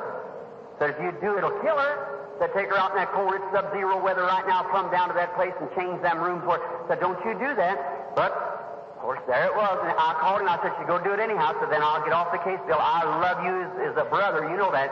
But I'll have to leave the case and turn it over to Dr. Baldwin. And I said, well, Doc, you know where my feeling is. I said, so I went down there and I knelt down and prayed. I went over to the church. When I started to pray, it looked like a black sheet come moving down in front of me. I went over. I said, I don't think she'll ever come from the bed. And all of them said, oh, Billy, you just think. I said, the same thing that happened about that flood, I said, is the same thing as telling me about my wife. I said, I don't believe she'll come to the bed. I said, oh, I believe it's your wife, and you just, that's the way you feel about it. But, oh, my, a little later on, I'll never forget how that was. Oh, it went on for a little bit. She got worse. Finally, the flood come up, and I was on a rescue party out there. I had a speedboat. I was trying to get people out, and I remember one night they took her to the hospital and put her over here in a place at the government. And her and both babies were sick, horribly sick, and I'll never forget that fatal night when the flood walls broke through down there. I heard a scream way back over on Chester Street, and I had a speedboat. And I got out there and tried to get a mother out there. Just as I picked her up, she fainted. I picked her up in my arms and put her in a boat about 11 o'clock. Put the babies in there, and when I got her back to shore, she began to scream, my baby, my baby. She had a baby there about 2 years old, and I thought she meant she had another little baby out there in that place. And back I went to try to get the baby. I tied my boat up the side of the pillar of the porch, and when I went up into the room to try to look around for the baby, I heard the house giving away below, and I run down real quick just in time to jump into the water and hold on to the end of my boat and pull the sub-zero, sleeting and snowing. I pulled the rope like that and got in my boat. The waves caught it and swept me out into the middle of the current, out into the river, and I got back in there, and I couldn't get my boat started. The old chain of a pull on the outboard motor, you know, the old timers where you had a whirl on the top of it. I'd pull, and I couldn't get the thing started, and there was the Ohio Falls roaring just below me. Oh, brother, a way of a transgressor's hard. You never think that. And I pulled, and it wouldn't start, and I pulled again, and it wouldn't start. And I tried, and I got out on the boat. I said, God, it is but a few more jumps down here, and I'll sink beneath those falls there where they're roaring and bubbling, miles of water stretching through there. I said, I got a sick wife and 2 babies laying out there in a hospital. I said, please, dear God, start this motor. I could think, never let my girl go out with a bunch of that trash. Now, I say this is all due respect to every church. I find out what she calls trash is the cream of the crop. That's exactly right. That's exactly right. Now, I pulled it on that, and I kept roaring in my ears. I pulled again, and just a few minutes, and it started, and I had to pull right back upstream and give it all the gas that it could. Finally, I landed down almost in New Albany, just whirling the edge of those falls. I got back in and run back up to the hospital to see where my wife was, and the flood had done tucked this thing away. It was gone. Now, where was my wife? Where was my baby? Wet and cold. I ran out there and I met Major Weekly. Brother Ryan had just left somewhere. I don't know where he went. I think he went with Brother George and them on out. I met Brother George last time I seen him in life.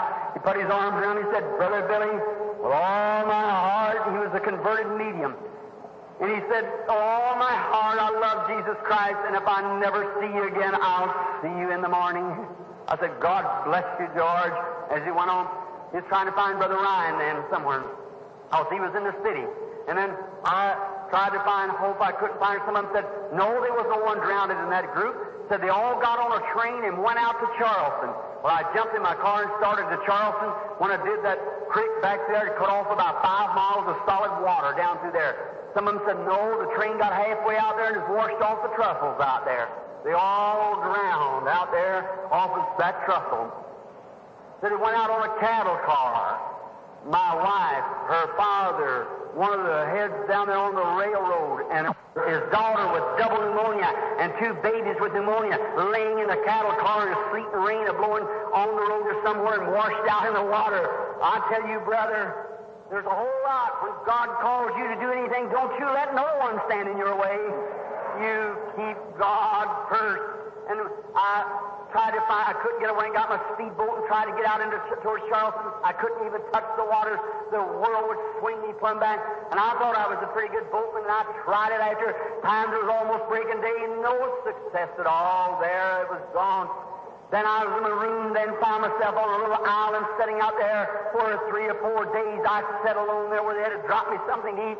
I had a long time to think over whether that was a bunch of trash or not, or to mind some woman, or to mind what God said. No matter who it was, you listen to what God's got to say.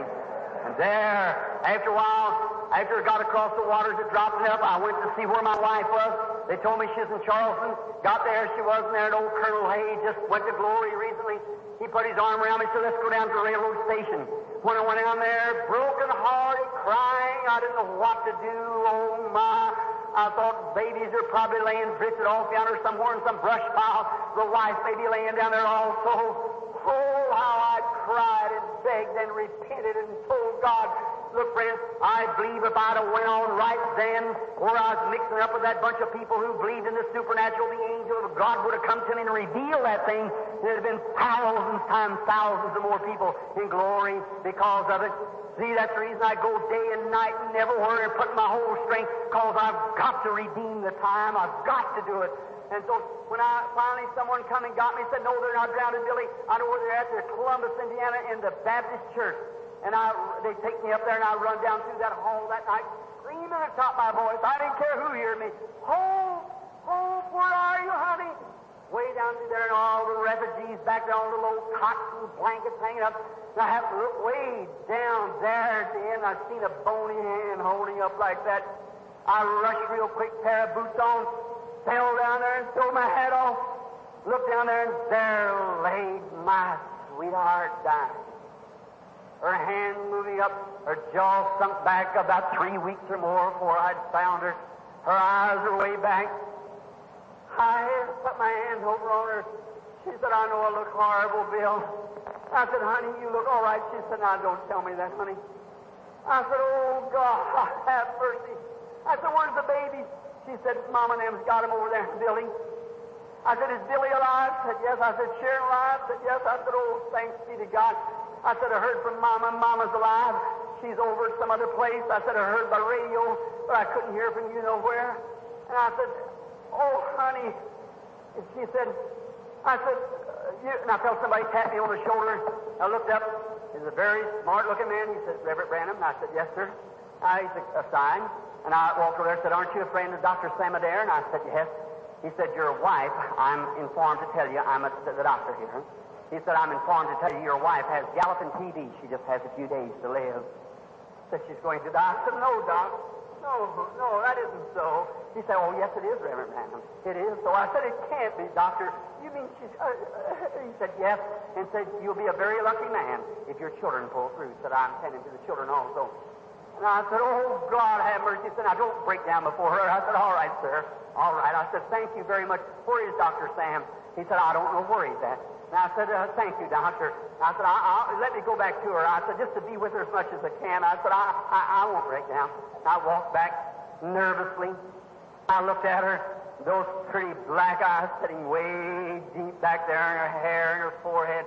Oh, I think she was going. I looked over and I said, oh, sweetheart, you look all right. And she said, oh, maybe God will have mercy and let me live, Bill. And I said, I hope he does, sweetheart.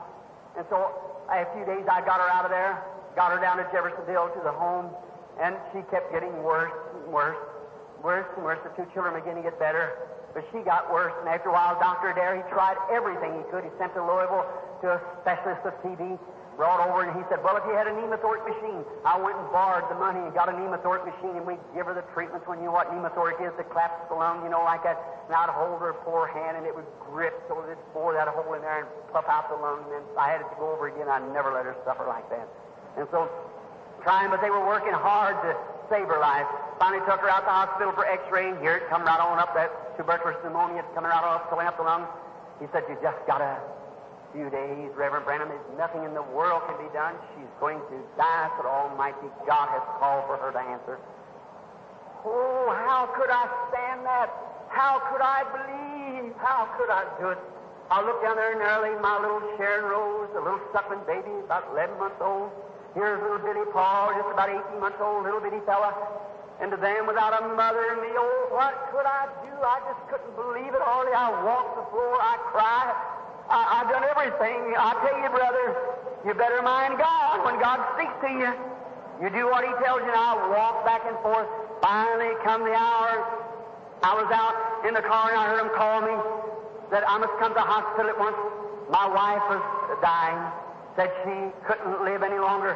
I rushed to the hospital real quick, threw off my coat, run up the steps, and when I did, I'll never forget it. Little Dr. Adair, a fine little fella, and he come walking down the room. We fished together, we hunt together, we slept together, we were bosom buddies, and he's a specialist.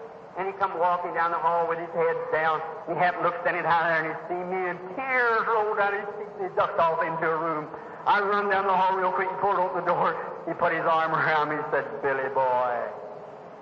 I said, what is it, Doc? He said, I just can't tell you, Bill. He said, just go ahead out and let the nurse tell you. I said, come on, doctor, what is it? He said, she's gone.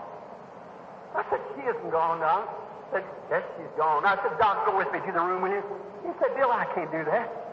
He said, Hope, Why are we just like my sister? He said, I can't go in that room again. So just then a nurse come in. She said, Reverend Branham, here's some medicine. I want you to take this. I said, I don't want your medicine. And she said, I went out to the room. She said, I'm going with you. I said, no, let me go alone. I said, let me go in and see her. I walked in. I said, is she gone? Said, I think she is. Said, Dr. Adair left a few minutes ago and said there's nothing more could be done. She was gone. So I opened the door, walked in. I looked laying there, and she had her eyes closed. Her mouth was open. Her little body was drawn down to about 100 pounds, less than that, all like this. And I put my hand over on her forehead. It was sticky like. And I said, oh, sweetheart, will you answer me? I said, will you answer me, honey? I said, will you speak to me just one more time? I said, God, I know I've been wrong, but if you just let her speak to me one more time, will you, Lord? Please let her speak. And while I was praying, I looked. I'll live to be 100 years old. I'll never forget that. Those big, dark eyes opened up, and she looked at me. She motioned for me to get down. I looked at her. I said, sweetheart, you're all right, aren't you? She said, why did you call me, Bill? Why did you call me? I said, what do you mean? She said, oh, I was so easy. She'd been suffering so hard. And I said, what do you mean easy, honey? She said, well, Bill, you know I'm going, don't you? And I said, no. She said, I am. And she said, Bill, I don't mind it. I said, you know why I'm going, don't you? And I said, no. She said, Bill, you remember the day we went up to Mother and that bunch of people who... I said, I know it, honey. She said, we ought not to have did that. Oh, then grinding my heart. Just then the nurse ran the door and said, Reverend Branham, you better take this. She motioned to the nurse. She took me by the hand. She said, Louise, we knew them all well. She said, Louise, Adel. She said, I hope when you get married that you have a husband like mine. She said, he's been so good to me. She said, I hope. And Louise, she just couldn't stand it. She set the medicine down, went out of the room. And I said, honey, are you going? She said, I was being taken home, Bill. Said there was someone dressed in white standing on each side of me. I was going down a big, beautiful path. And said, it's peaceful, and the big palm trees like an orient, and the big birds are flying from tree to tree. Said it was such a beautiful place. You know what I think? I think God let her break into paradise just as she was going over. And she said, you know, Bill, that religion that we've been talking about since we received the Holy Ghost. And I said, yes. She said, don't never cease to preach that. She said, stay with that. She said, that's the thing. And I said, honey, if I would have probably listened. She said, yes, Bill. She said, now look, honey. She said, I'm going fast. She said, but remember, that wonderful Holy Spirit that we received, she said, it's taking me through. She said, promise me this, honey, that you will never cease, you'll never let up, you'll always stand true to that. She said, it's wonderful in death. And I said, I will. She said, I got a few things for me to promise. I said, what is it, honey? She said, you remember that time when we was in Louisville and you was going on that hunting trip and you wanted to buy that little .22 rifle? I said, yes. I said, you didn't even have enough $3 to make the down payment? I said, yes, I'm very fond of rifles and things. Just a sport to me and a recreation, I should say. And I said, I remember that. She said, honey, I've tried my best to save our nickels and things to get it for you. She said, after I'm gone, you go home. And right on the top of that old folding bed where Brother Ryan slept, he said, right up on top there under a newspaper, you'll find the money that I've saved. Said, I've took that out of allowance for my clothes and things that you'd let me have. She said, to save it so I get enough for a down payment to get you that rifle.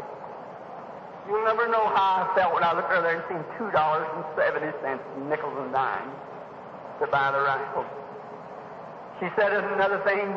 She told me about some stockings that I bought her one time. And I didn't know how to buy stockings, and I called it socks, and I got the wrong kind. She told me that it was the wrong kind, and she'd give them to my mother because it wasn't the kind of that she wore. And she said, another thing I want you to promise me. Now, what's that? She said that you won't live single. I said, oh, don't, please don't ask me, honey. She said, look, Bill, she said, in heaven there'll be no marriage or giving in marriage. She said, I got 2 little babies here I'm leaving you with. And she said, I don't mind going, but I hate to leave you. She said, I hate to leave Billy, Paul, and Sharon. She said, but Billy, if they're raised up in you, the ministry, and they be pulled about from pillar to post, she said, find some good girl that's got the Holy Ghost. Said, let her be in my place as a mother. I thought of a 22-year-old woman going like that. I couldn't promise her. I said, honey, I just can't promise that. I can't do it. She said, you wouldn't let me go unhappy. I said, no.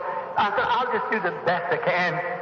She said, Bill, they're coming back. I said, don't think I'm beside myself. I'm not. She said, but I feel them coming near. They're coming after me. I stepped back, looked at her. I said, sweetheart, if you're going, all right, I'll take your body out here on Walnut Ridge Graveyard, and I'll make a mound. And I'll put you in there. And I said, then, if Jesus comes before I go, I'll be somewhere on the battlefield preaching the Holy Ghost gospel. And I said, if I sleep, I'll be by your side. And I said, look, honey, for my last date with you, my sweetheart, I said, when the great pearly white city comes roaring down from God out of heaven and the moon and sun stand together black dripping with blood. We don't believe in death of Christians. You can't prove to me that a Christian dies. The blood of Jesus Christ takes away sin. It doesn't cover it. The believer goes in the presence of God now. Now I said, honey, if I'm asleep that day, if I'm awake, you'll come first, for they which are dead in Christ shall rise first. I said, you run quickly up to the side of the city gate. And I said, when you see Abraham, Isaac, and Jacob and them coming, I said, you start screaming in my name to the top of your voice, Bill, Bill, as loud as you can. And I said, I'll get Sharon and Billy and get them together, and I'll meet you there at the gate before we go in. She took hold of my hand, she squeezed it. I raised down and kissed her goodbye. She said, my angel eyes looked up at me again and said, take it away. She said, I'll be waiting for you at the gate. God took her precious soul to glory. There I stood, looking down. What could I do? My sweetheart gone. The very part of my heart pulled away. I went out there to go home, took her body down to the undertaker's establishment. She was embalmed, and I went home, tried to go to sleep. I couldn't do it. After a while, a man knocked at my door and said, Billy. I said, yes. But I hate to tell you this. I said, well, Brother Frank, I was right out there when she died. Said, that's not it. Said, your baby's dying also. I said, who, Billy? Said, no, Sharon. I said, surely not. Said, Dr. Adair's just come, got her and took her to the hospital, and she has tubercular meningitis. There's not a chance. They said she'll be dead in a little bit. She's perfectly healthy. I rushed as best I could. They had to hold me, set me in an old Chevrolet truck, he and his boy, and I just couldn't hold myself together. My heart was breaking. Away at the hospital, I went in. There to the nurse said, now, Reverend Branham, you can't go down in there. We got her in an isolated ward. Said, you'll give Billy Paul the same thing. Said, you can't go. I said, I must see my baby. She said, you can't go, Reverend Branham. It's tubercular meningitis. She's picked it up from her mother. It's in the spine, and she's dying now. And said, if you go in there, said, it's dangerous to take it to the bed, your boy. And said, you cannot go in. And she said, go in the room. And I went to the room. When she shut the door, I went right out behind the door and went right on down to where it was. Very poor hospital. I looked there, and they put a little rag over his eyes, little mosquito bars, they call it, flies that got his eyes was down in the basement of an isolated ward. I walked in and looked at my baby. There she laid, my sweetheart. Her little teeny baby blue eyes looking up at me. her little leg, little fat leg laying there with her little corners on, you know. Her little leg was moving up and down like a little spasm, her little hand like it was waving to me. I said, Sharon, you know, Daddy? And her little lips started quivering, and she was suffering so hard that one of those little blue eyes crossed over like that. Oh, Father.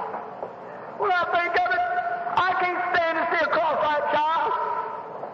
You know, sometimes God has to take a flower to crush it to bring the perfume out. Every time I see a cross-eyed child, I think of that. I've never seen one yet but what God healed. Then I noticed that little eye moving over like that. Oh, God. I fell down on my face. I said, God, please don't take her. Oh, God, are you going to... I said, take me first. Let me die. I'm the one that's transgressed. But God knows just how to get at your heart. Yes, He does. And I said, I'm the one that's done wrong, Lord. Oh, don't take my baby. Take me, Lord. My wife laying there in the morgue, and here you go, take my baby. Please don't do it, Lord. I've served you. I'm ashamed of myself that I listened to somebody instead of you. I'll never do it again, Lord. I'll live for you. I'll do all that you want me to do. That people's not backwash. They're not trash. I said, I'll go on. I don't care who's calling me holy or whatever they might do it. I'll serve you. If you would just let my baby live, Lord, please do. Beg her like that. And I looked down, and just as I looked down to where here come a black sheep moving down, I knew that was it. I knew she was going. I looked over at her like that, and her little mouth began coming open. Her eye was crossed over. And I said, Sherry, you know, Daddy, honey? And she was making a little funny noise. And I laid my hand over on her head. Then Satan moved to me and said, will you trust him now? I laid my hand on her head. I said, God, you gave her to me. You're taking her away from me. Blessed be the name of the Lord. But God, I can't deny you. I can't say that you're unjust. I duly deserve all this punishment. You're still just, and I still love you. I'll still serve you with all my heart. Now to my baby, Lord. I begged you. I've tried to get you to keep her, but nevertheless, not my will. Let your will be done. Just then I felt my human strength given away, my body crumbling down to the floor. I held on to the side of the bed. The angels of God come and got her little soul and packed her to her mother. They took her little body, laid it on the arm of the mother. There I looked there, and oh my. Took her out to the graveyard, lowered her down, and Brother Smith, standing there, the Methodist preacher, preached her funeral, put his arms around me, picked up the clouds of dust, sprinkled up on the casket, said, ashes to ashes, dust to dust, and earth to earth. My heart went out in there, too. My sweetheart, my baby. Then Billy Paul took sick. He's laying right at the point of death. 18 months old. Last time he seen his mother sending my old baseball cap on down the yard like that, and her going down the ambulance and bowling head, looking and saying, my baby, my baby. Little fellow standing in the yard. Excuse me. See, when you're going down the street, and Billy was at my mother's house, and he was looking there, didn't know man when his mother was going right to her death. And her trying to wade through the ambulance window at her baby there in the yard, poor little fella. I looked down. They buried her. It seemed like coming whispering down through those trees. It seemed like I could hear a voice say, there's the land beyond the river. That they call the sweet forever. We only reached that shore by faith degree. One by one we gained the portal there to dwell with the immortal. Someday they'll ring those golden bells for you and me.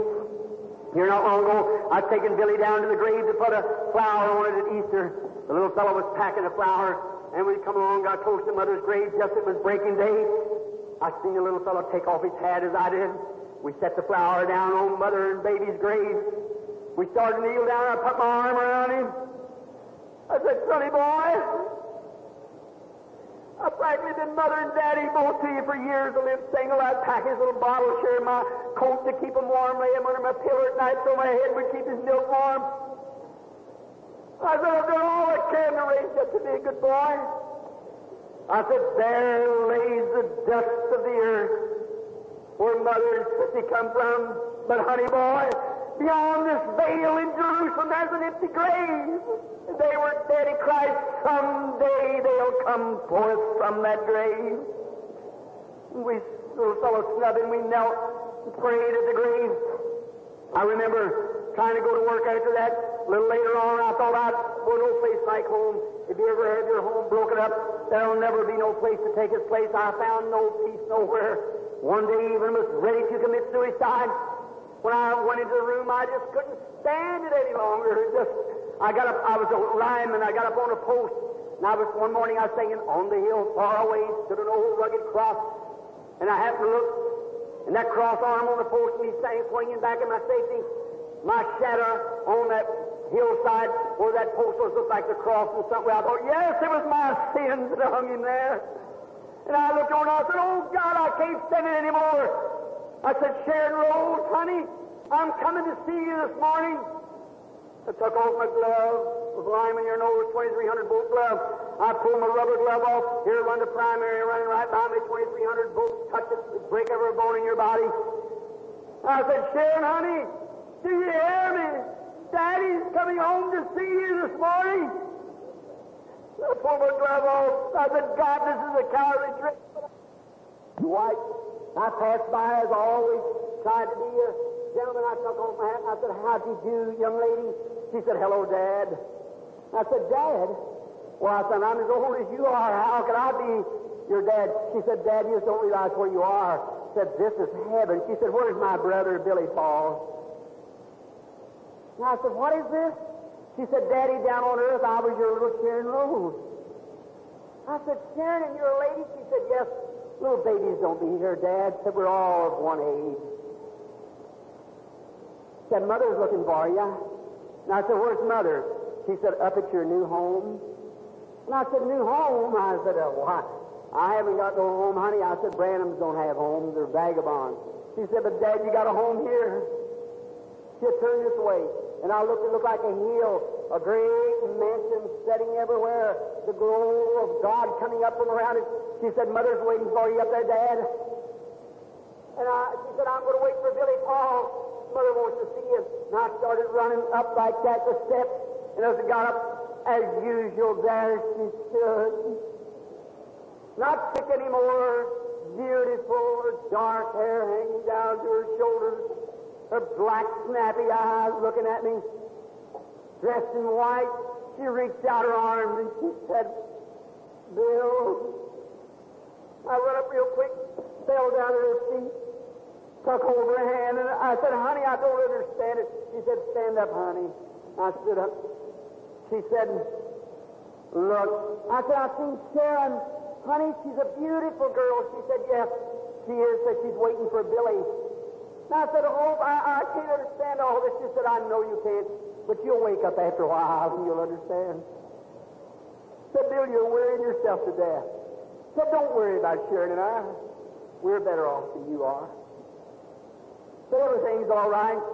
Said, you just go on and do as you promised. And I said, well, Hope, I can't understand all about this. She said, won't you sit down? And I looked, and there was a great big Morris chair. I looked over at her. She said, you remember, don't you? And I said, yes. One time when I'd preach, I worked all day and preached every night. And I'd come in and I wanted a place to rest, and I got an old Morris chair, paid $15 for it. And I paid $1 down and $1 every other week. And I got $5 or $6 paid, and I couldn't make the payments. And one day when I come home, she told me that I had a done there, and we just couldn't make the payment. I just had to let it go back. Now, it was the only piece of furniture we had in the house was worth anything. And we had about 1/3 paid for. And that evening when I come in, she was a sweetheart. She'd bake me a cherry pie. She knew how I liked it. And she'd bake me a cherry pie, and she said she'd have some of the little boys that dig some fish and worms, and we was going down to the river fishing, and she was telling me all, and I know there was something wrong. And after supper, she said, now let's go down to the river right away, Bill. And she didn't like fishing, but she knew I did. So she said, let's go to the river. And I said, honey, what's happened today? She said, nothing. And I could see the tears in her big eyes. I know there was something wrong. I said, let's go into the front room. I thought something wrong. And I'd already sent them word to come get it. So they took my chair. When I went to the door, She looked over and she put her arms around me. She said, Bill, I tried hard, honey. I tried. It isn't. I said, no, sweetheart, it isn't your fault. But some of these days things will be different, and someday God will make a way and we'll have a nice chair. And don't you believe that? And she said, I hope we do, Bill. And just then, in this dream, she pointed to a big chair, and then she looked at me. I said, you remember that chair? She said, yes. She said, but honey, they'll never come and get this one. This was already paid for. They'll never come after this. Then I know, my Christian friend, somewhere beyond the skies yonder, when this mortal life of mine shall fade out into a tomorrow, I know that there's rest for me beyond the river. I have a chair over there, a home, a place. I love Him with all my heart. It is truly with all my heart, and my sad mistakes that I've made back to life, you let them be stepping stones. My time is past. Would you just do this? If you have never made your peace with God, and you realize that someday maybe your experience was as mine, I hope it wasn't. But remember that every mortal in here has got to face God someday yonder. I remember the last kiss I put on her lips. Someday I'll meet her yonder beyond that just as sure as I'm standing here. The grace of God saves me. It keeps me day by day, and I live so here. One woman said to me not long ago, about a year ago or two, she said, Brother Branham, when in the world, when you're home, the sick people are pouring in, when you're out here at a meeting, when do you ever have any rest? A few years ago, you look in the book back there, you wouldn't know I was the same man. When I returned home after my first great meeting, even my baby was scared of me and run from me. I lost most of my hair. It come out, my shoulders had shrunk down. Something had happened. What's the matter? It's by the revelation of the vision of God that moves down, and I know it's happened in my life daily. I looked the other day when I was standing using my razor, I thought, oh, how can it be that these few years has made such in you, boy? But one of these days when I cross over on the other side, things will be different then. I love you. I'm here at this place in Hammond, Indiana, to do my very best to help you. I'm here to pray with you. I'm here to do all I can. As you see me laboring with all my soul to try to get people to believe on Jesus Christ. And at that glorious day when I come up before Him there, I'd like to look back and see this whole mass of people standing there and say, Lord Jesus, that's the best that I could do. You hear Him say, it was well done, my good and faithful servant. Enter into the joys of the Lord. That's where I expect to be someday. One of these days when it draws out, I'll be done. I'll have to stand before Him. Let's bow our heads just a moment. Heavenly Father, as I look back, trying here, knowing that I got a service tonight, realizing I must hold myself together with all that I've got to minister to the people. As I think back down along that life journey there, all the sorrows and heartaches and hungers and mistakes, God, there may be a young man sitting here today or a young woman just stepping out on the crossroads of life. There may be some man or woman that spent the most of their days and yet never has accepted Thee. How thankful I am when I walk over to the grave of my loved one laying there, knowing this, that is like a corn of wheat that fell into the earth. And in there lays a germ of immortal life, that it too shall come just when the sun comes, when the Son of God shines His righteousness upon the earth. Then will my little Sharon Rose rise. Then will I embrace her in my arms, say, darling baby, God knows best. He knows I had no way to take care of you. You know what was the best name you'd have got out here in some of these roadhouses or something and been like some of the modern girls? You tuck in over where you are now, sweetheart, with Mommy. And someday Daddy will come. Oh, God, I pray today, as your servant, I pray that if there's that person here that doesn't know you just at this time, that they will say, this is the hour that I'm going to bypass all those troubles. I'm going to accept Christ as my Savior. I'm going to be filled with His Spirit, and I'm going to live for you. If there's a young couple here, Lord, that doesn't know you, I pray that this will be the hour of their decision. Grant it, Father. Excuse me for being a baby, Lord, but just the memories of old times, how those sorrowful days of sweat and tears and toils and heartache and death and hunger. God, may your Spirit now speak peace to some heart. And while we have our heads bowed, if there's anybody in the building that would like to become a Christian just at this time, would you raise up your hand and say, Brother Branham, I believe that God hears your prayer. I want you to pray for me. I want to now accept Christ. God bless you, you. Someone on down here on the lower floors again. Someone else wants to accept Christ as personal Savior. Wants to be remembered in prayer. Believe that God hears my prayer. Would you come forward? Would you just raise your hand first? Up in the balconies to my left, is there a sinner up there who would like to accept Christ? If you see the miracles of God and see that God answers my prayer, would you accept Him now as your Savior? Believe it. I just remembered you in a word of prayer. Will you raise your hand? You're sitting up there. You may all be Christians. I don't know. God knows your heart. I love you. To the balconies, to the back. If anyone back there would want to say, Brother Branham, remember me. I am a sinner. Just pray for me that I'll be saved. Would you raise your hand? God bless you, sir. I see your hand. God bless you, sis. I see your hand. Someone over to the balconies to the right. Would you raise your hand and say, Brother Branham, remember me in a word of prayer. I believe that God will hear your prayer.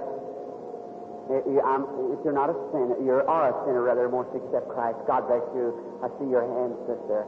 Someone else, I see you. Yes, and you, young lady, I see you. Down to the bleachers here to my right. Would you raise your hand and say, remember me? God bless you, sir. I see your hand. Someone now in the center of the right-hand aisle here, raise your hand. As we go through any sinners in here, raise your hand. In this aisle in here, would you raise your hand?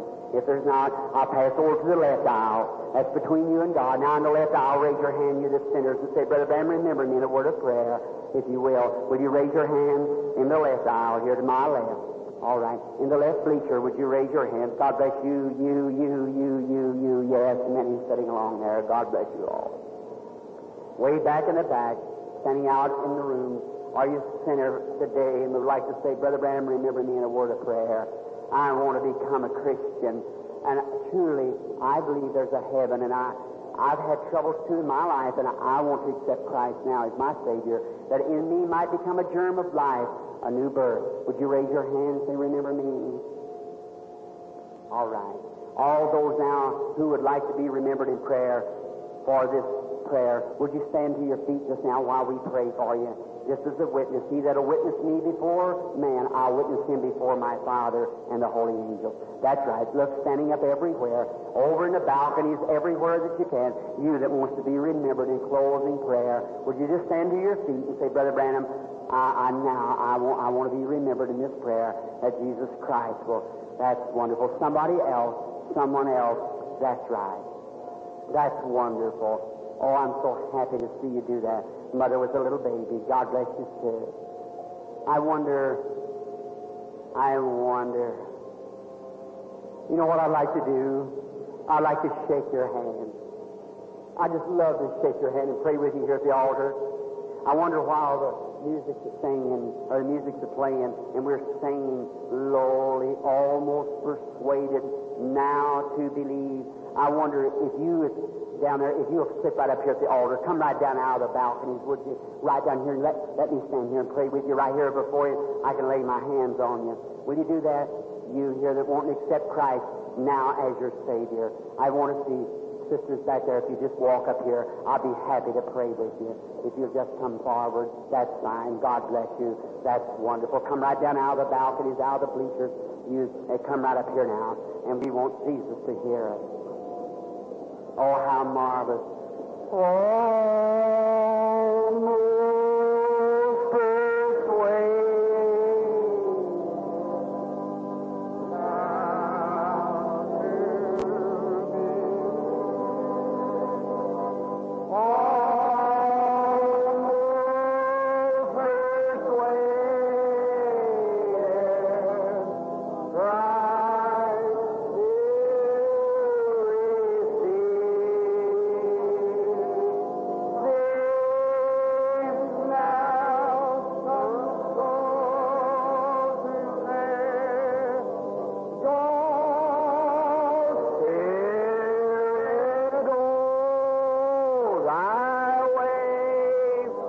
some more convenient day.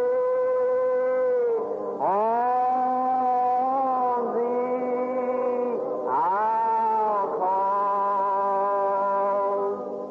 Look, one of these days God's going to fade the light from before your eyes. Oh, mortal beings, won't you come now? If you believe that God hears prayer, won't you come here, stand right here in His presence to make a confession that I now believe Jesus Christ, accept Him as my Savior? Won't you come? What a marvelous time. What a time for sinners to come. That's right. Just look at them gathering here around now. An old-fashioned altar call. Isn't it marvelous? Still people with enough breaking up in their heart. No matter how starchy the people's got, still the Holy Spirit moves and breaks up the heart and brings them right down to the altar. How many know that old song, Oh, Why Not Tonight? Have you ever heard it? Not many of your audience, would you give us the chord of it? Oh, Why Not Tonight? You know it, sister? All right. All right, let's all sing now. Oh, why not tonight? Oh, why not tonight? Will thou be saved? Oh, why not tonight? Tomorrow the sun may never rise. You glass eye long deluded sight. This is the time of and be wise. Or say, oh, tonight. Oh, why? Tell me why not? Won't you come? While the people are moving down, gathering up, you're going to see the Holy Spirit fall, I believe, in a few moments here. Something like you. If He'll heal the sick, surely He'll save us all. Save and why not tonight? Listen, while they're coming, the organ, continue, if you will, sister. Ever Christian, be praying. I looked down here a while ago into the audience. I wouldn't say this, but the young man was standing here. I seen a soldier boy in a uniform. I know God was speaking to that boy's heart. If I have the right presentment, that boy's heading across the water. God's saving that soldier boy now. I see a young lady sitting in the audience. I'm not calling her name, but God has spoke to her. I know she should come. I trust that she will. There's room waiting on. There's others maybe somewhere else. Won't you come? Even the young folks, this is the hour. This is the time. Now's the hour to be saved. While we call one more, why not tonight? Will you rise and come? Just before we do that, let me pray. Father, I believe with all my heart, as this may be the final decision for some people. God, I pray that this person that you're speaking to me now about, I ask you to be kind once more to speak to that person's heart just now and send her up here.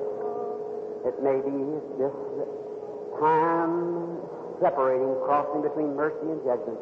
God, if that be so, I do not know, Lord, thou knowest. But if it is, I pray that the woman will walk swiftly to the altar right now. Grant it, Lord. Bless now. All others to hear that you're speaking, I commit it to you now, Father. While we sing once more, may the Holy Spirit call. While Christians are praying, oh, why not?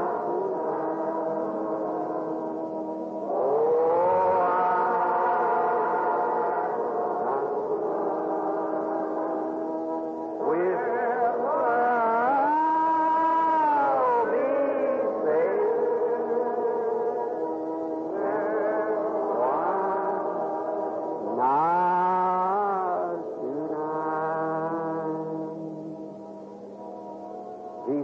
Nazareth, we pray now in thy name.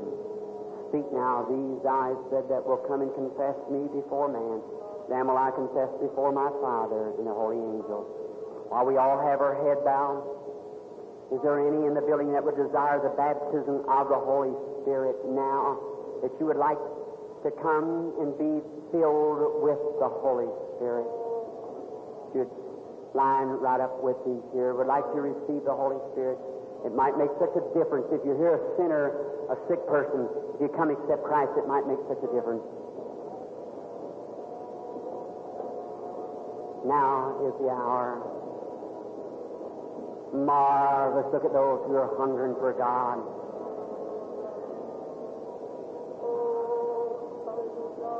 Blessed are they that hunger and thirst after righteousness. They shall be filled. God be merciful. Just look, friends. Except a man be born of the water and spirit, he cannot see the kingdom. Not upon the strength of my dead wife, no, sir. Upon the strength of God's Bible. I'm saying this, friend, if you have in the Holy Spirit, don't you try to face eternity without being born again. God have mercy on us. It's marvelous. That's right, young man. The young lady ought to have come too.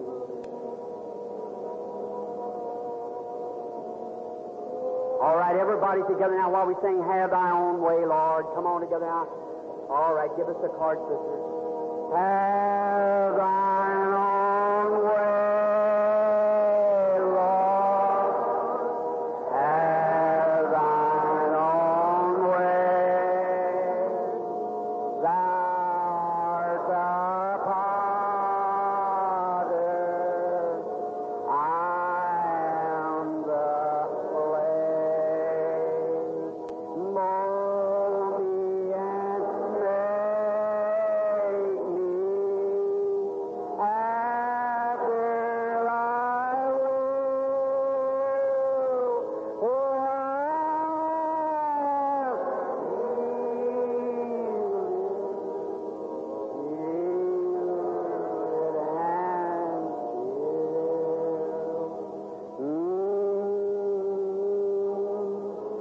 all right. Now, if all is gathered, personal workers, where are you at now? All right, personal workers, gather right in behind this audience just now, right in behind this crowd. Personal workers, ministers of the gospel, gather right around. You're going to see the glory of God fill this place. I feel it right now in my heart. God is moving. He was telling me for a long time, hold up, just a moment. There are many, he said, is coming now, seeking for God, that's going to be filled, sent away, rejoicing. And tonight will be the greatest night that you've seen yet. Let the personal workers gather right in along close now where they can be ready. You have it ready? All right. Now, while they're gathering, let's all bow our heads everywhere. Now, I want the sinners, those who have not yet accepted Christ, that you want to be saved, I want you to look this way to me. That's not the one seeking for the Holy Ghost, just the sinners. Jesus Christ died for you. He wants each one of you to be saved. And someday, my friend, I must meet you up yonder to stand in His presence to give an account for what I've told you. God forbid that I be found a misinterpreter of God's Word. Now, Jesus said, He that comes to me, I will in no wise cast out. And whosoever heareth my word, that's the Holy Spirit calling, and believeth on Him that sent me, that's God, has everlasting life, and shall not come into condemnation, but has passed from death unto life. Aren't you happy you come this afternoon, ladies? You were the one I was speaking about. Now look, now something spoke to your heart. Here's the boy over here. All right. Now, is that the Scripture? Now, do you believe that Jesus Christ is the Son of God? Do you believe the Bible story of His virgin birth? Do you believe that's the truth? And do you now accept Him as your Savior? You right now renounce all sin in your life, and you accept Him as your Savior, and to the best of your knowledge, you'll live for Him the rest of your days. If you do, raise up your hand, sinner. You now accept Him. Now, while you bow your head, I'm going to say something, and what prayer that I say, you pray. This is what it takes to cleanse your life, you see. This prayer, that you repeat what I say, only I'm just saying it. You pray it to God. Not repeat it behind me, but you pray it to God. Now, while we all have our heads bowed, let the sinner say this.